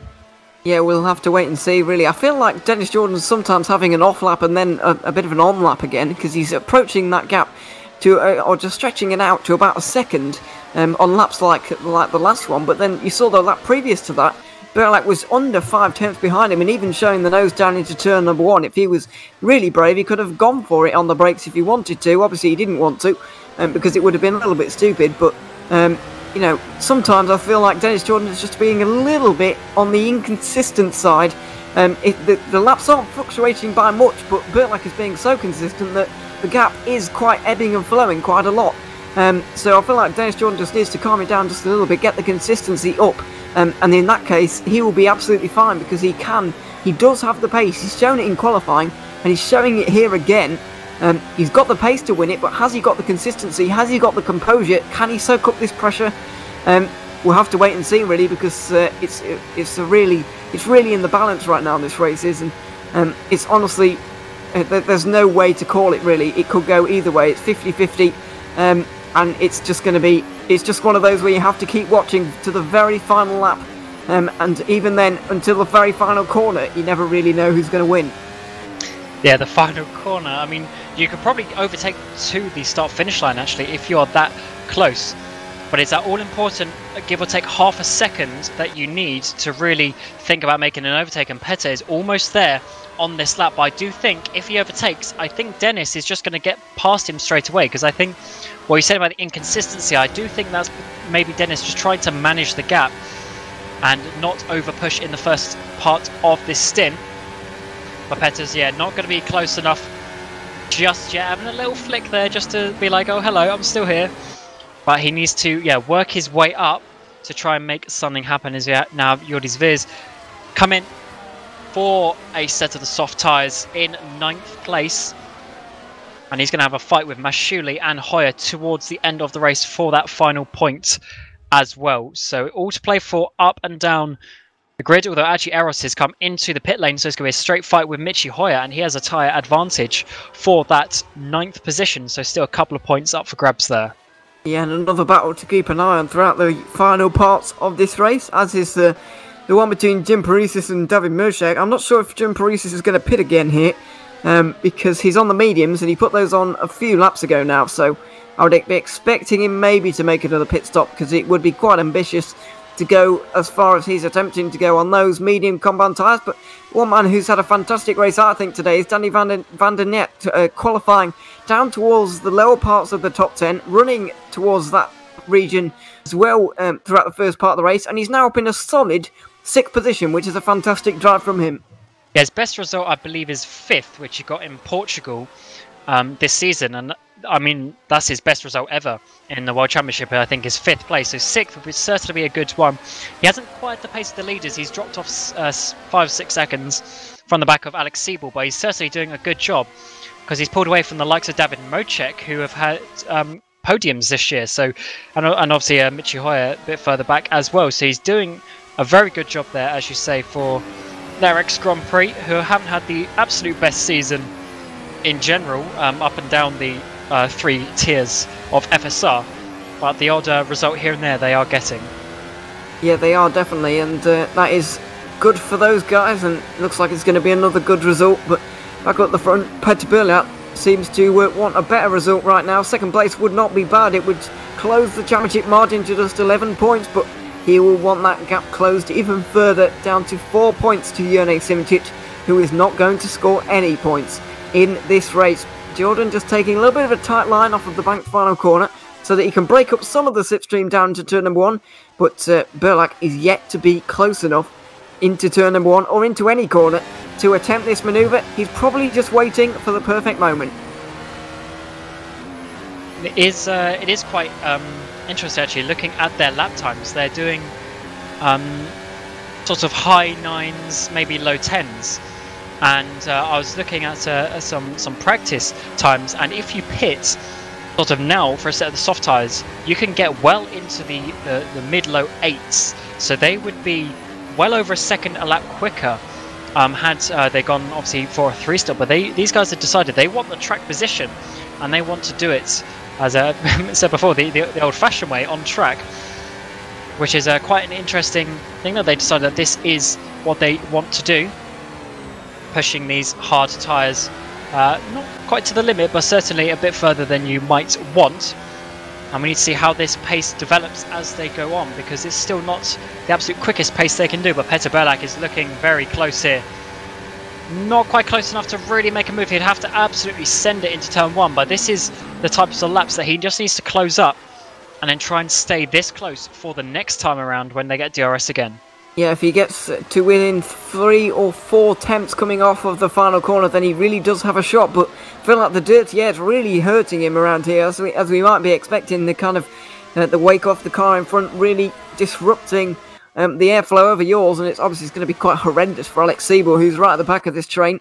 So the gaps do tend to go outwards towards this portion of the racetrack, and then Jordan just seems to apply some more pace here. You mentioned about managing the gap earlier. Well, maybe that is the case, because he really is extending this right now.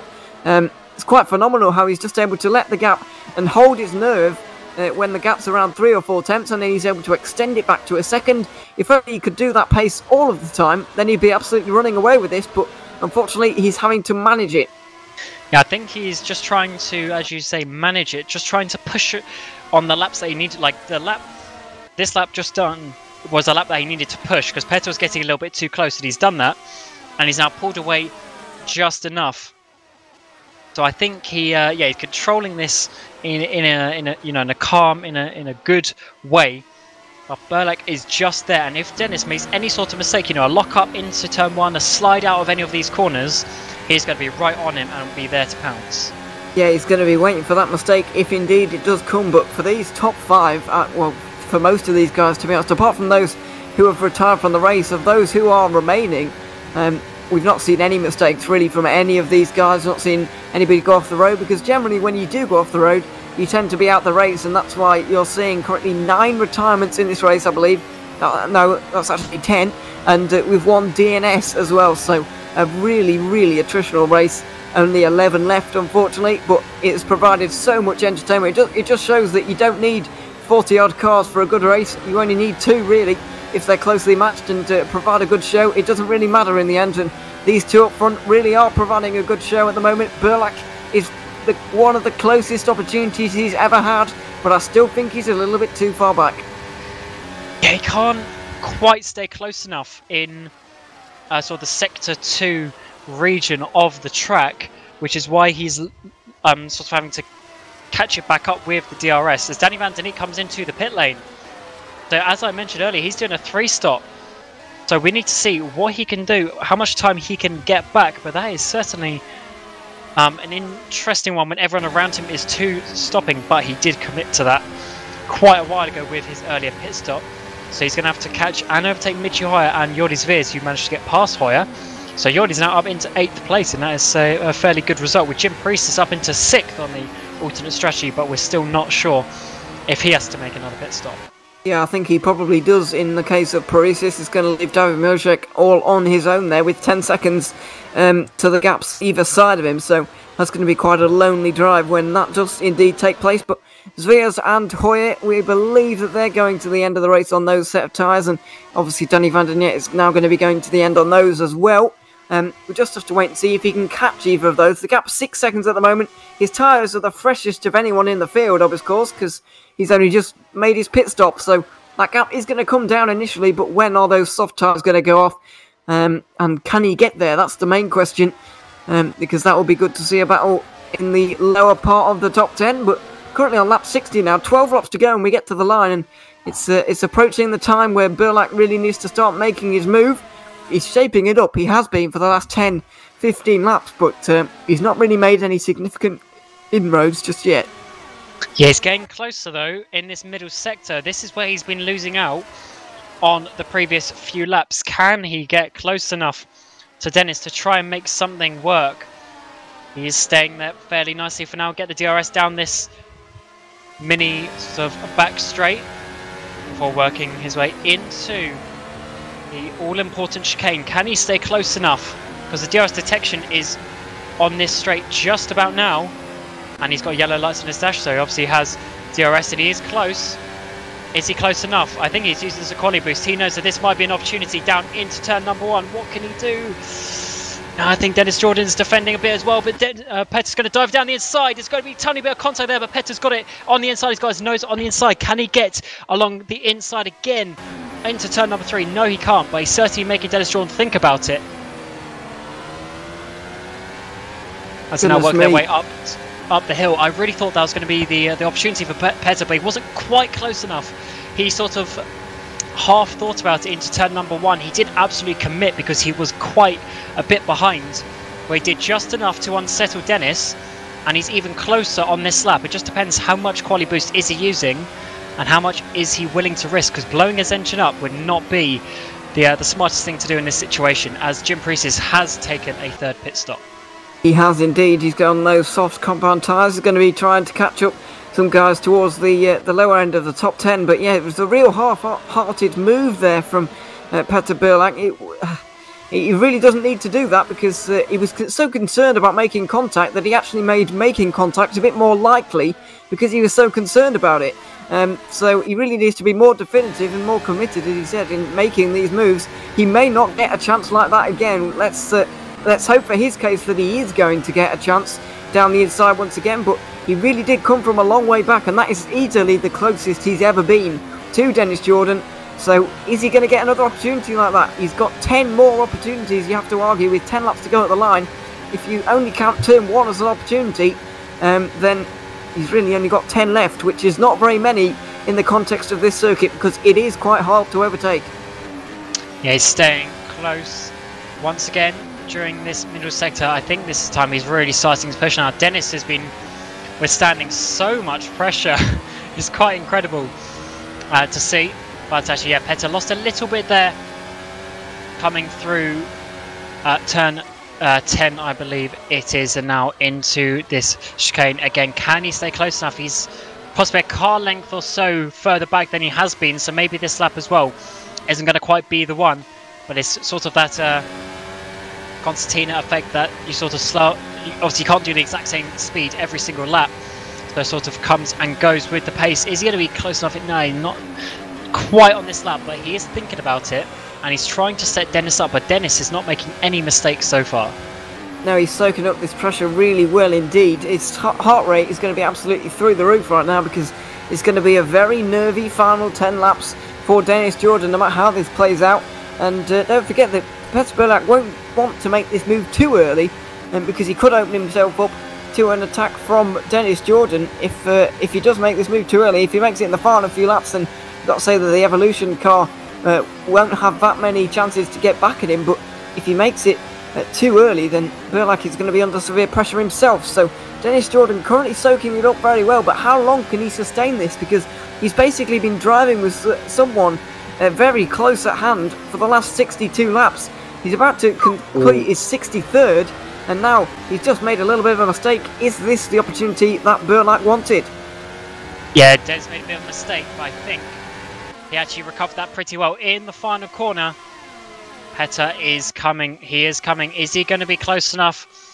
It seems like you only really gain right at the end of that straight, and yeah, on this occasion, he is not going to be making a move just yet. But that was the first sign that Dennis may have one or two mistakes in him, which could be all important. And as we mentioned before, you can definitely overtake. It's just that final sector, that final chicane off to the back straight, is what's really the important corner if you're going to make an overtake into turn 1 or not. Yeah, it's the crucial one really. Even with the mistake there from Dennis Jordan, he was still able to easily punch out a gap that did not allow Burlak even a sniff of an opportunity. Now, just running through the top 5 still all together, by the way. I know we're focusing on the top 2 almost religiously throughout this final few laps, but it is so important in terms of the championship. We've still got Patel, Braxok and Siebel all involved, and you see Dennis Jordan just a little bit more of a mistake. Burlak even closer on this occasion, coming through the final couple of corners, but Burlak goes a little bit wide himself now. He doesn't get the run that he needs or wants, and now I don't think he's going to have an opportunity. Although he is close, he might go for it, but I don't think so. Yeah, it's difficult. Dennis is doing just enough. He's doing just enough to defend, and he is making it work at the moment. As you say, the guys behind Patel, Braxok, Siebel, all doing a good job, all within 2.5 seconds off the lead after 64 laps of racing, which is rather remarkable. But it just seems that they can't really make any overtakes as they're stuck in a little bit of a DRS chain because they're all a little bit too close to each other now that they bunched up behind Dennis Jordan. We can't forget David Mocek in 6th behind. He has dropped off a little bit, but still not too bad in 6th. And Yordis Veers is now under pressure from Michi Hoyer for 7th and 8th place as well. So still all to play for in these pretty much every position here. Yes, it's not been a bad recovery here from Burst Simplexity Esport in terms of the team championship. Of course, we know that Jordan and Siebel are going for this for Evolution Motorsports. They're trying to get this team's championship sorted, but here we go. Through the final corner now, Dennis Jordan looks like he's under severe pressure from Petter Burlak now. He's going to go to the outside. What's going to happen? He's left the door open down the inside for Burlak, but he just about shuts it enough. I think Burlak would have been better off going to the outside on that occasion, to be honest. That was so... He really thought about it. But what he saw there was the wall, and he saw the championship actually go away from him, because DNFing now, we said this earlier, making a too risky move is also a bad thing, because coming second is good enough. It's not the best, but it's good enough to give himself an opportunity. And that was just another occasion, just learning what Dennis is going to do. And Dennis, to be fair, gave him just about enough room against the wall. But it is certainly a scary thought when you have such a big, such a big thing on the line. Yeah, there is a lot on the line right here. I don't think that Burlak has had a bigger race for a very, very long time. Of course, he is a champion before, but that was 5 years ago now. That's a very distant memory in the short life of sim racing, although this FSR has been going on for quite a long time. 5 years ago is still quite a long time in terms of sim racing, and yeah, it's another follow the leader down into turn number 1. Bit of a slide for Burlak there, and someone we have to mention here is Patel. How aggressive is he going to get in these final few laps?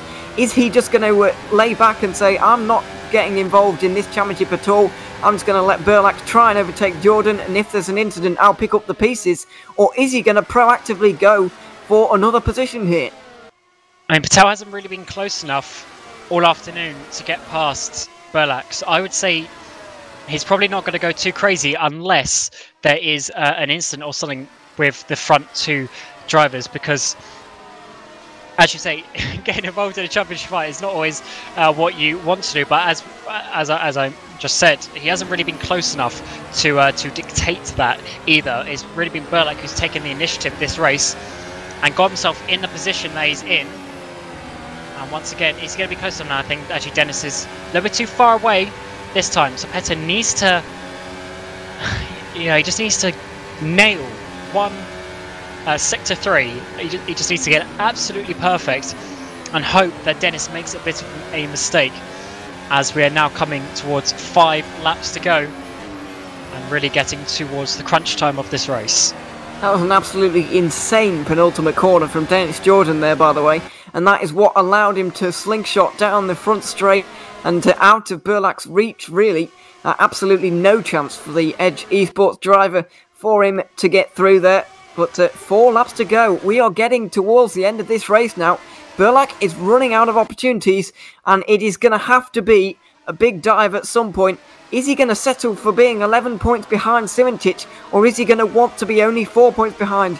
It's a really, really difficult equation to solve, and I don't think Burlak has the answer just yet. I think he's deciding what to do. He'll probably have at least one more go at this, and if they have a particularly sketchy moment and it doesn't come off, I think he'll settle for second at that point, but for now, he's still going for this. Oh, I just went on board on my screen with Dennis in that final corner, and he did nail it, to be honest, but Petter's coming. This is going to be an attack from Petter Burlak. He needs to do something around the outside, try and do something to make this work, but he couldn't quite get far enough alongside. And it seems that he doesn't want to take the absolute maximum risk to get this, and now he's going to dive in, maybe into turn 4, but we know the high line is where you want to be there. And yeah, we can see he doesn't want to take the absolute maximum risk. He wants it to be a somewhat standard overtake.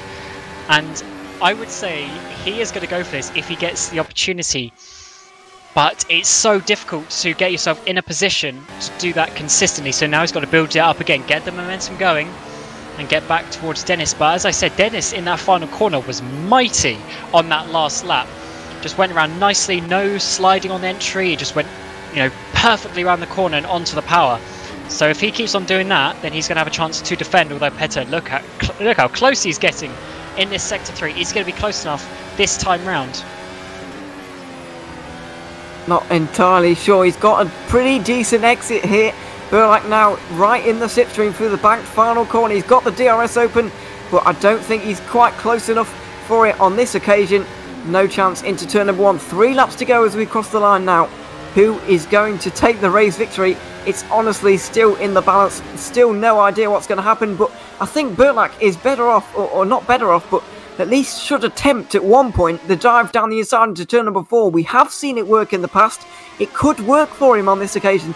I don't see any harm in him just trying it in the final couple of laps. Yeah, he's going to try something, isn't he? He's been setting it up as he's still only 4 tenths behind. It's quite incredible, really, how close he's been for pretty much the whole stint so far. And you do wonder if his tyres are maybe suffering a little bit, although he's staying very, very, very close to Dennis Jordan. So he obviously has a bit of tyre left in hand. And once again, getting very close. But can Dennis get a solid exit? Yeah, once again, Dennis is just so smooth through that final corner. It's incredible. He's saved those tyres very nicely. However, Petter might have a look this time, although it doesn't look like he's actually using the quali boost or anything, because that looks like a fairly calm, just gentle DRS coming up to him. Although behind Alex Siebel is batting with Janos Bragschok, and Alex has made that work through turn number 1, 2 and 3. And he's got himself up into 4th place, and he's now going to be coming for Mohammed Patel. So Bragschok drops down into 4th place as we are watching Burlak slipstream all the way up the hill. He's going to try an unorthodox move on the back straight, maybe. He could indeed try that one. It's probably his best bet to just try anything at this point, because we're approaching the final lap of this race. Don't forget, lap 71 of 72. The move's starting to be made in the background. Can Burlak make any moves? Is he going to go for the all or nothing dive? It's probably not the most sensible thing to do, but when you're in the heat of the moment, when you can see the race victory in front of you, it is very tempting to just go for this one. come through the final couple of corners now. What's the exit? Jordan just misses the apex ever so slightly, and Burlak might have a chance here. Yeah, this is going to be it. This is his opportunity. Final lap of the race down the inside. What can he do? Or he's going to have to go round the outside. Jordan's making him work for it. Round the outside, he's going to swoop. This is his opportunity if he's going to make it work. And he stayed really close, but couldn't quite keep around the outside. What about turn 3 or 4? Is he going to make it work into? He's going to send it down the inside. Or maybe not quite close enough. And I think that was really the opportunity for Petter, but he didn't want to risk it around the outside. Now he's got to work his way up. Final lap of the race, as we've mentioned, 72nd tour of the Zandvoort circuit. First time FSR has been here. What a race it has been, but can Petter make this work? Does he have enough tyres left even to challenge this? Or will Dennis Jordan make a mistake? Who knows, as we come now towards the end of Sector 2. And this is really the final DRS zone of the track. Can Petter make it work, or is Dennis going to be able to defend? I think Dennis is probably going to be okay into this chicane here. The final time, these guys have to negotiate it. Burlak not quite the best exit for it. Penultimate corner, it looks like Jordan might just be able to hold on. And now they come around the final corner. Is Petter going to have any sort of slipstream to the line? It is quite a way down. But Dennis Jordan, I think, is going to hold on to take his first ever victory in the Formula Sim Racing World Championship. Good defending from him. He was given that lead when Jani Simoncic had his disconnection, but he drove superbly to defend from Petter Burlak, who has made massive inroads. And we are seeing Jim Paris is trying to get past Jordi Sveers on the final lap as well. Oh, he's using a boost. He's going to get into the line, I think. Or does Jordi have enough? It's going to be so close, but Jordi just keeps it on the line for 8th position. What a final lap that was between those guys. But just to run you through the order, Dennis Jordan winning the race, Petter Burlak in 2nd, Mohamed Patel in 3rd, Siebel 4th, Brakshock 5th, Mrocek in 6th, Hoyer having only done one qualifying lap as he couldn't even get on the server, getting in 7th. Good result from him. Jordi Sveers in 8th, Paristis in 9th, Van den Eyck getting the last point, and Erasmus Schuli getting 11th. But Ewan, what a race that was. So close for Petter Burlak, but even then 2nd place with Jani Simoncic DNFing is a very good result indeed. Yeah, it definitely is. Drama all the way through that race and edge of your seat stuff right to the very end. The last lap, we still didn't know what was going to happen. Dennis Jordan managed to hold on for his first FSR victory, and Petter Burlak closes that championship margin to just 11 points heading into the final couple of races. That is going to be an extremely exciting prospect in the final couple of rounds. But Simoncic is going to have to come back very, very strong in a few weeks' time if he wants to take his 2nd title in a row. Both of these guys fighting for their 2nd title, of course. They've both won it in the past, but Simoncic, the reigning champion, is he going to be able to hang on to that crown? We're honestly none the wiser on who is going to take it at this point. In fact, we're even less wiser on who's going to take it, because Simoncic has got absolutely nothing from this race and Burlak has got 18. So let's have a look. So unofficial confirmation of the results, because obviously there could be some potential post-race penalties. But yes, Petter Burlak 11 points behind Jani Simoncic with only 2 races to go. Dennis Jordan moves up into 3rd place, followed closely by Hoyer, Siebel and David Mrocek. Johan Quiegels missed the last couple of races. Not sure if he's going to come back for the final 2. He is still signed up in that car currently. Then Janis Brakshock in 8th, Patel in 9th and Callas getting 10th position. Jordi Sveers moves up into 11th in the Drivers' Championship. That is a great job from him. And Kirill Burkov, who has now left the HM Yellow team, in 12th place. Hopefully in a few months we'll be able to get an interview with these drivers, because that is going to be interesting to discuss how that has been from them. Obviously this track is quite awkward and a bit difficult to make some overtakes. However, it certainly gave us a good race, and as we said, 2 races to go and we still don't know who's going to win the championship. Yeah, you're going to have to tune in to the next 2 races to find out, because it's going to be a very exciting prospect at Matsushaka and Interlagos. And what better place to have a championship finale as well than Interlagos? It's a short season this season, of course, a bit of a super season really.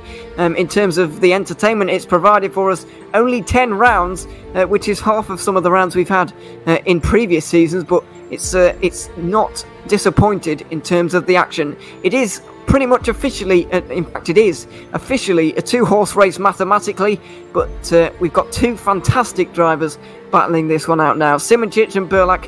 Who is going to take it? Well, it's a real 50-50 at this point. Even though Simoncic has got an 11-point margin, his confidence is going to be knocked by that one. His connection issues may be in the back of his mind for the next two races, and if that is playing on his mind while he's driving, then obviously it's going to be affecting him. But obviously he is a world-class driver, one of the best on rFactor 2, one of the best in sim racing, and so I'm sure he will be absolutely fine, and we're going to have a fantastic finale. Yes, certainly. It's going to be a brilliant last two races. Obviously, two world champions going at it for a while. It has been those two really fighting at the front, and we now have Dennis Rodger for an interview, so we'll just jump in with him and see what he is going to do. And Dennis Jordan, your first ever victory in the Formula Sim Racing World Championship. How does that feel? Feels good. Thank you. Is that all you have to say? That was surely a very stressful race for you. Obviously, you sort of got gifted the lead a little bit with Yanni, unfortunately having a disconnection. But how was that sort of with you having to defend for pretty much 50 laps? Yeah, I knew that I would lose the pole position at the start, because from P1 you just can't see the lights. And also at the same time, you really want to be on the outside in turn 3 or turn 4, whatever it is, to not lose more position. So I was happy to lose the position to Yanni, but obviously shame what happened to him there. And then, yeah, after that, I don't know, it was like up and down race. Like at some points it looked like I had quite a good pace advantage over Petter, but then at some point he was just in my mirror, full size again. So yeah, the last laps were quite stressful because I didn't really know how much engine I still had left, because I couldn't see at this race. So yeah, I was just pressing the button and hoping that it would be enough. Yeah, he certainly did some good defending. Got very close a couple of times. Did you think he was going to get you, or were you quite confident that you could defend? Well, the nice thing about racing guys like Petter is not only that they're really fast, but also really good. So I knew that he wouldn't do anything stupid. And I think on this track, it's just really, really tough to overtake. I think he had one really good chance in turn 1 on the inside there, where I really was like, whoa, he's going for this. But yeah, I think apart from that, it was pretty safe for me. I mean, obviously, I couldn't allow myself to do any mistake, which thankfully I did not. You certainly did a good job, and I believe you might be leading the teams championship at the moment. Unfortunately, we don't have the live standings for the teams, but I think you might be leading that as well. So with 2 races to go, is that really now your main target is just to win the constructors? That has been the target all season. So yeah, if we are ahead now, then that's nice. But still 2 more races to go. And yeah, let's see what we can do there. Well, good luck next time out in Japan. We look forward to seeing you then. Thank you. Now, Petter Burlak unfortunately couldn't quite get the victory today. However, you certainly gained quite a few points on Yannis Simoncic. So, do you still think that you are in a good championship position to take the victory? Well, definitely, because this was a bit of a gift today with Yannis disconnect. So when I saw that happen, I mean, the start wasn't too good. I was like, okay, so what now? I just drive in a train and P4, P5 the whole race. And then Yannis disconnected and my race kind of came alive.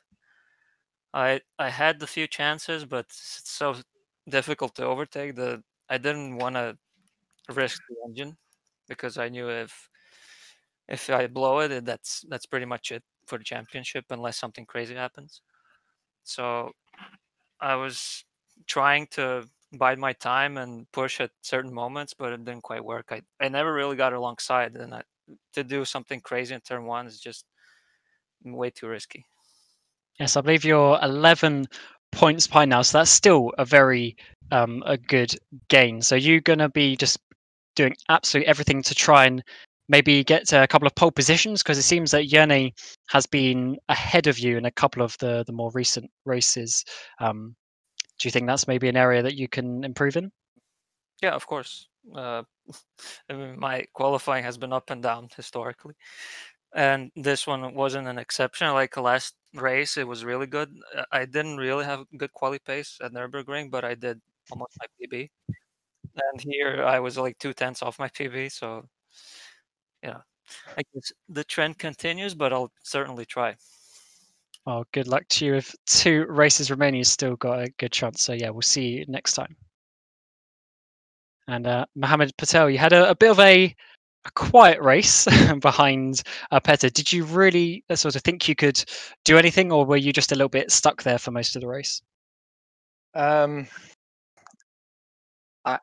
think I don't know. It's just difficult with 2 people or with Petter with DRS. It's not so easy to have an opportunity to pass. I tried it with the tires, so I tried to go. First of all, I was thinking of pitting with 28 to go, but Dennis covered that off. So then I did 26 to go and was like, okay, let's see what happens. Unfortunately, we had a couple of guys behind us as well that were pretty close, so I couldn't extend as much as what I potentially could do. But to be honest with you, with Petter in DRS all the time and trying to overtake, it wasn't. There was no real opportunity. I would get close a couple of times in the latter part of Sector 2, but nothing in a position to overtake or really mount a challenge in any way, shape, or form. I was just hoping that he would overtake him and then pull away, and then hopefully see what would happen, or pick up the pieces of it if anything did happen. But nothing did. So. And I believe you're confirmed now for the final 2 races as well. So what is really your plan going forward for them? Because obviously the championship as a driver is sort of out of the window because you joined a bit later in the season. Well, what's really going to be your sort of plan for the last couple of races? Have fun and win. Or try to win. Good one. Well, good luck with that, and we'll see you next time out in Japan.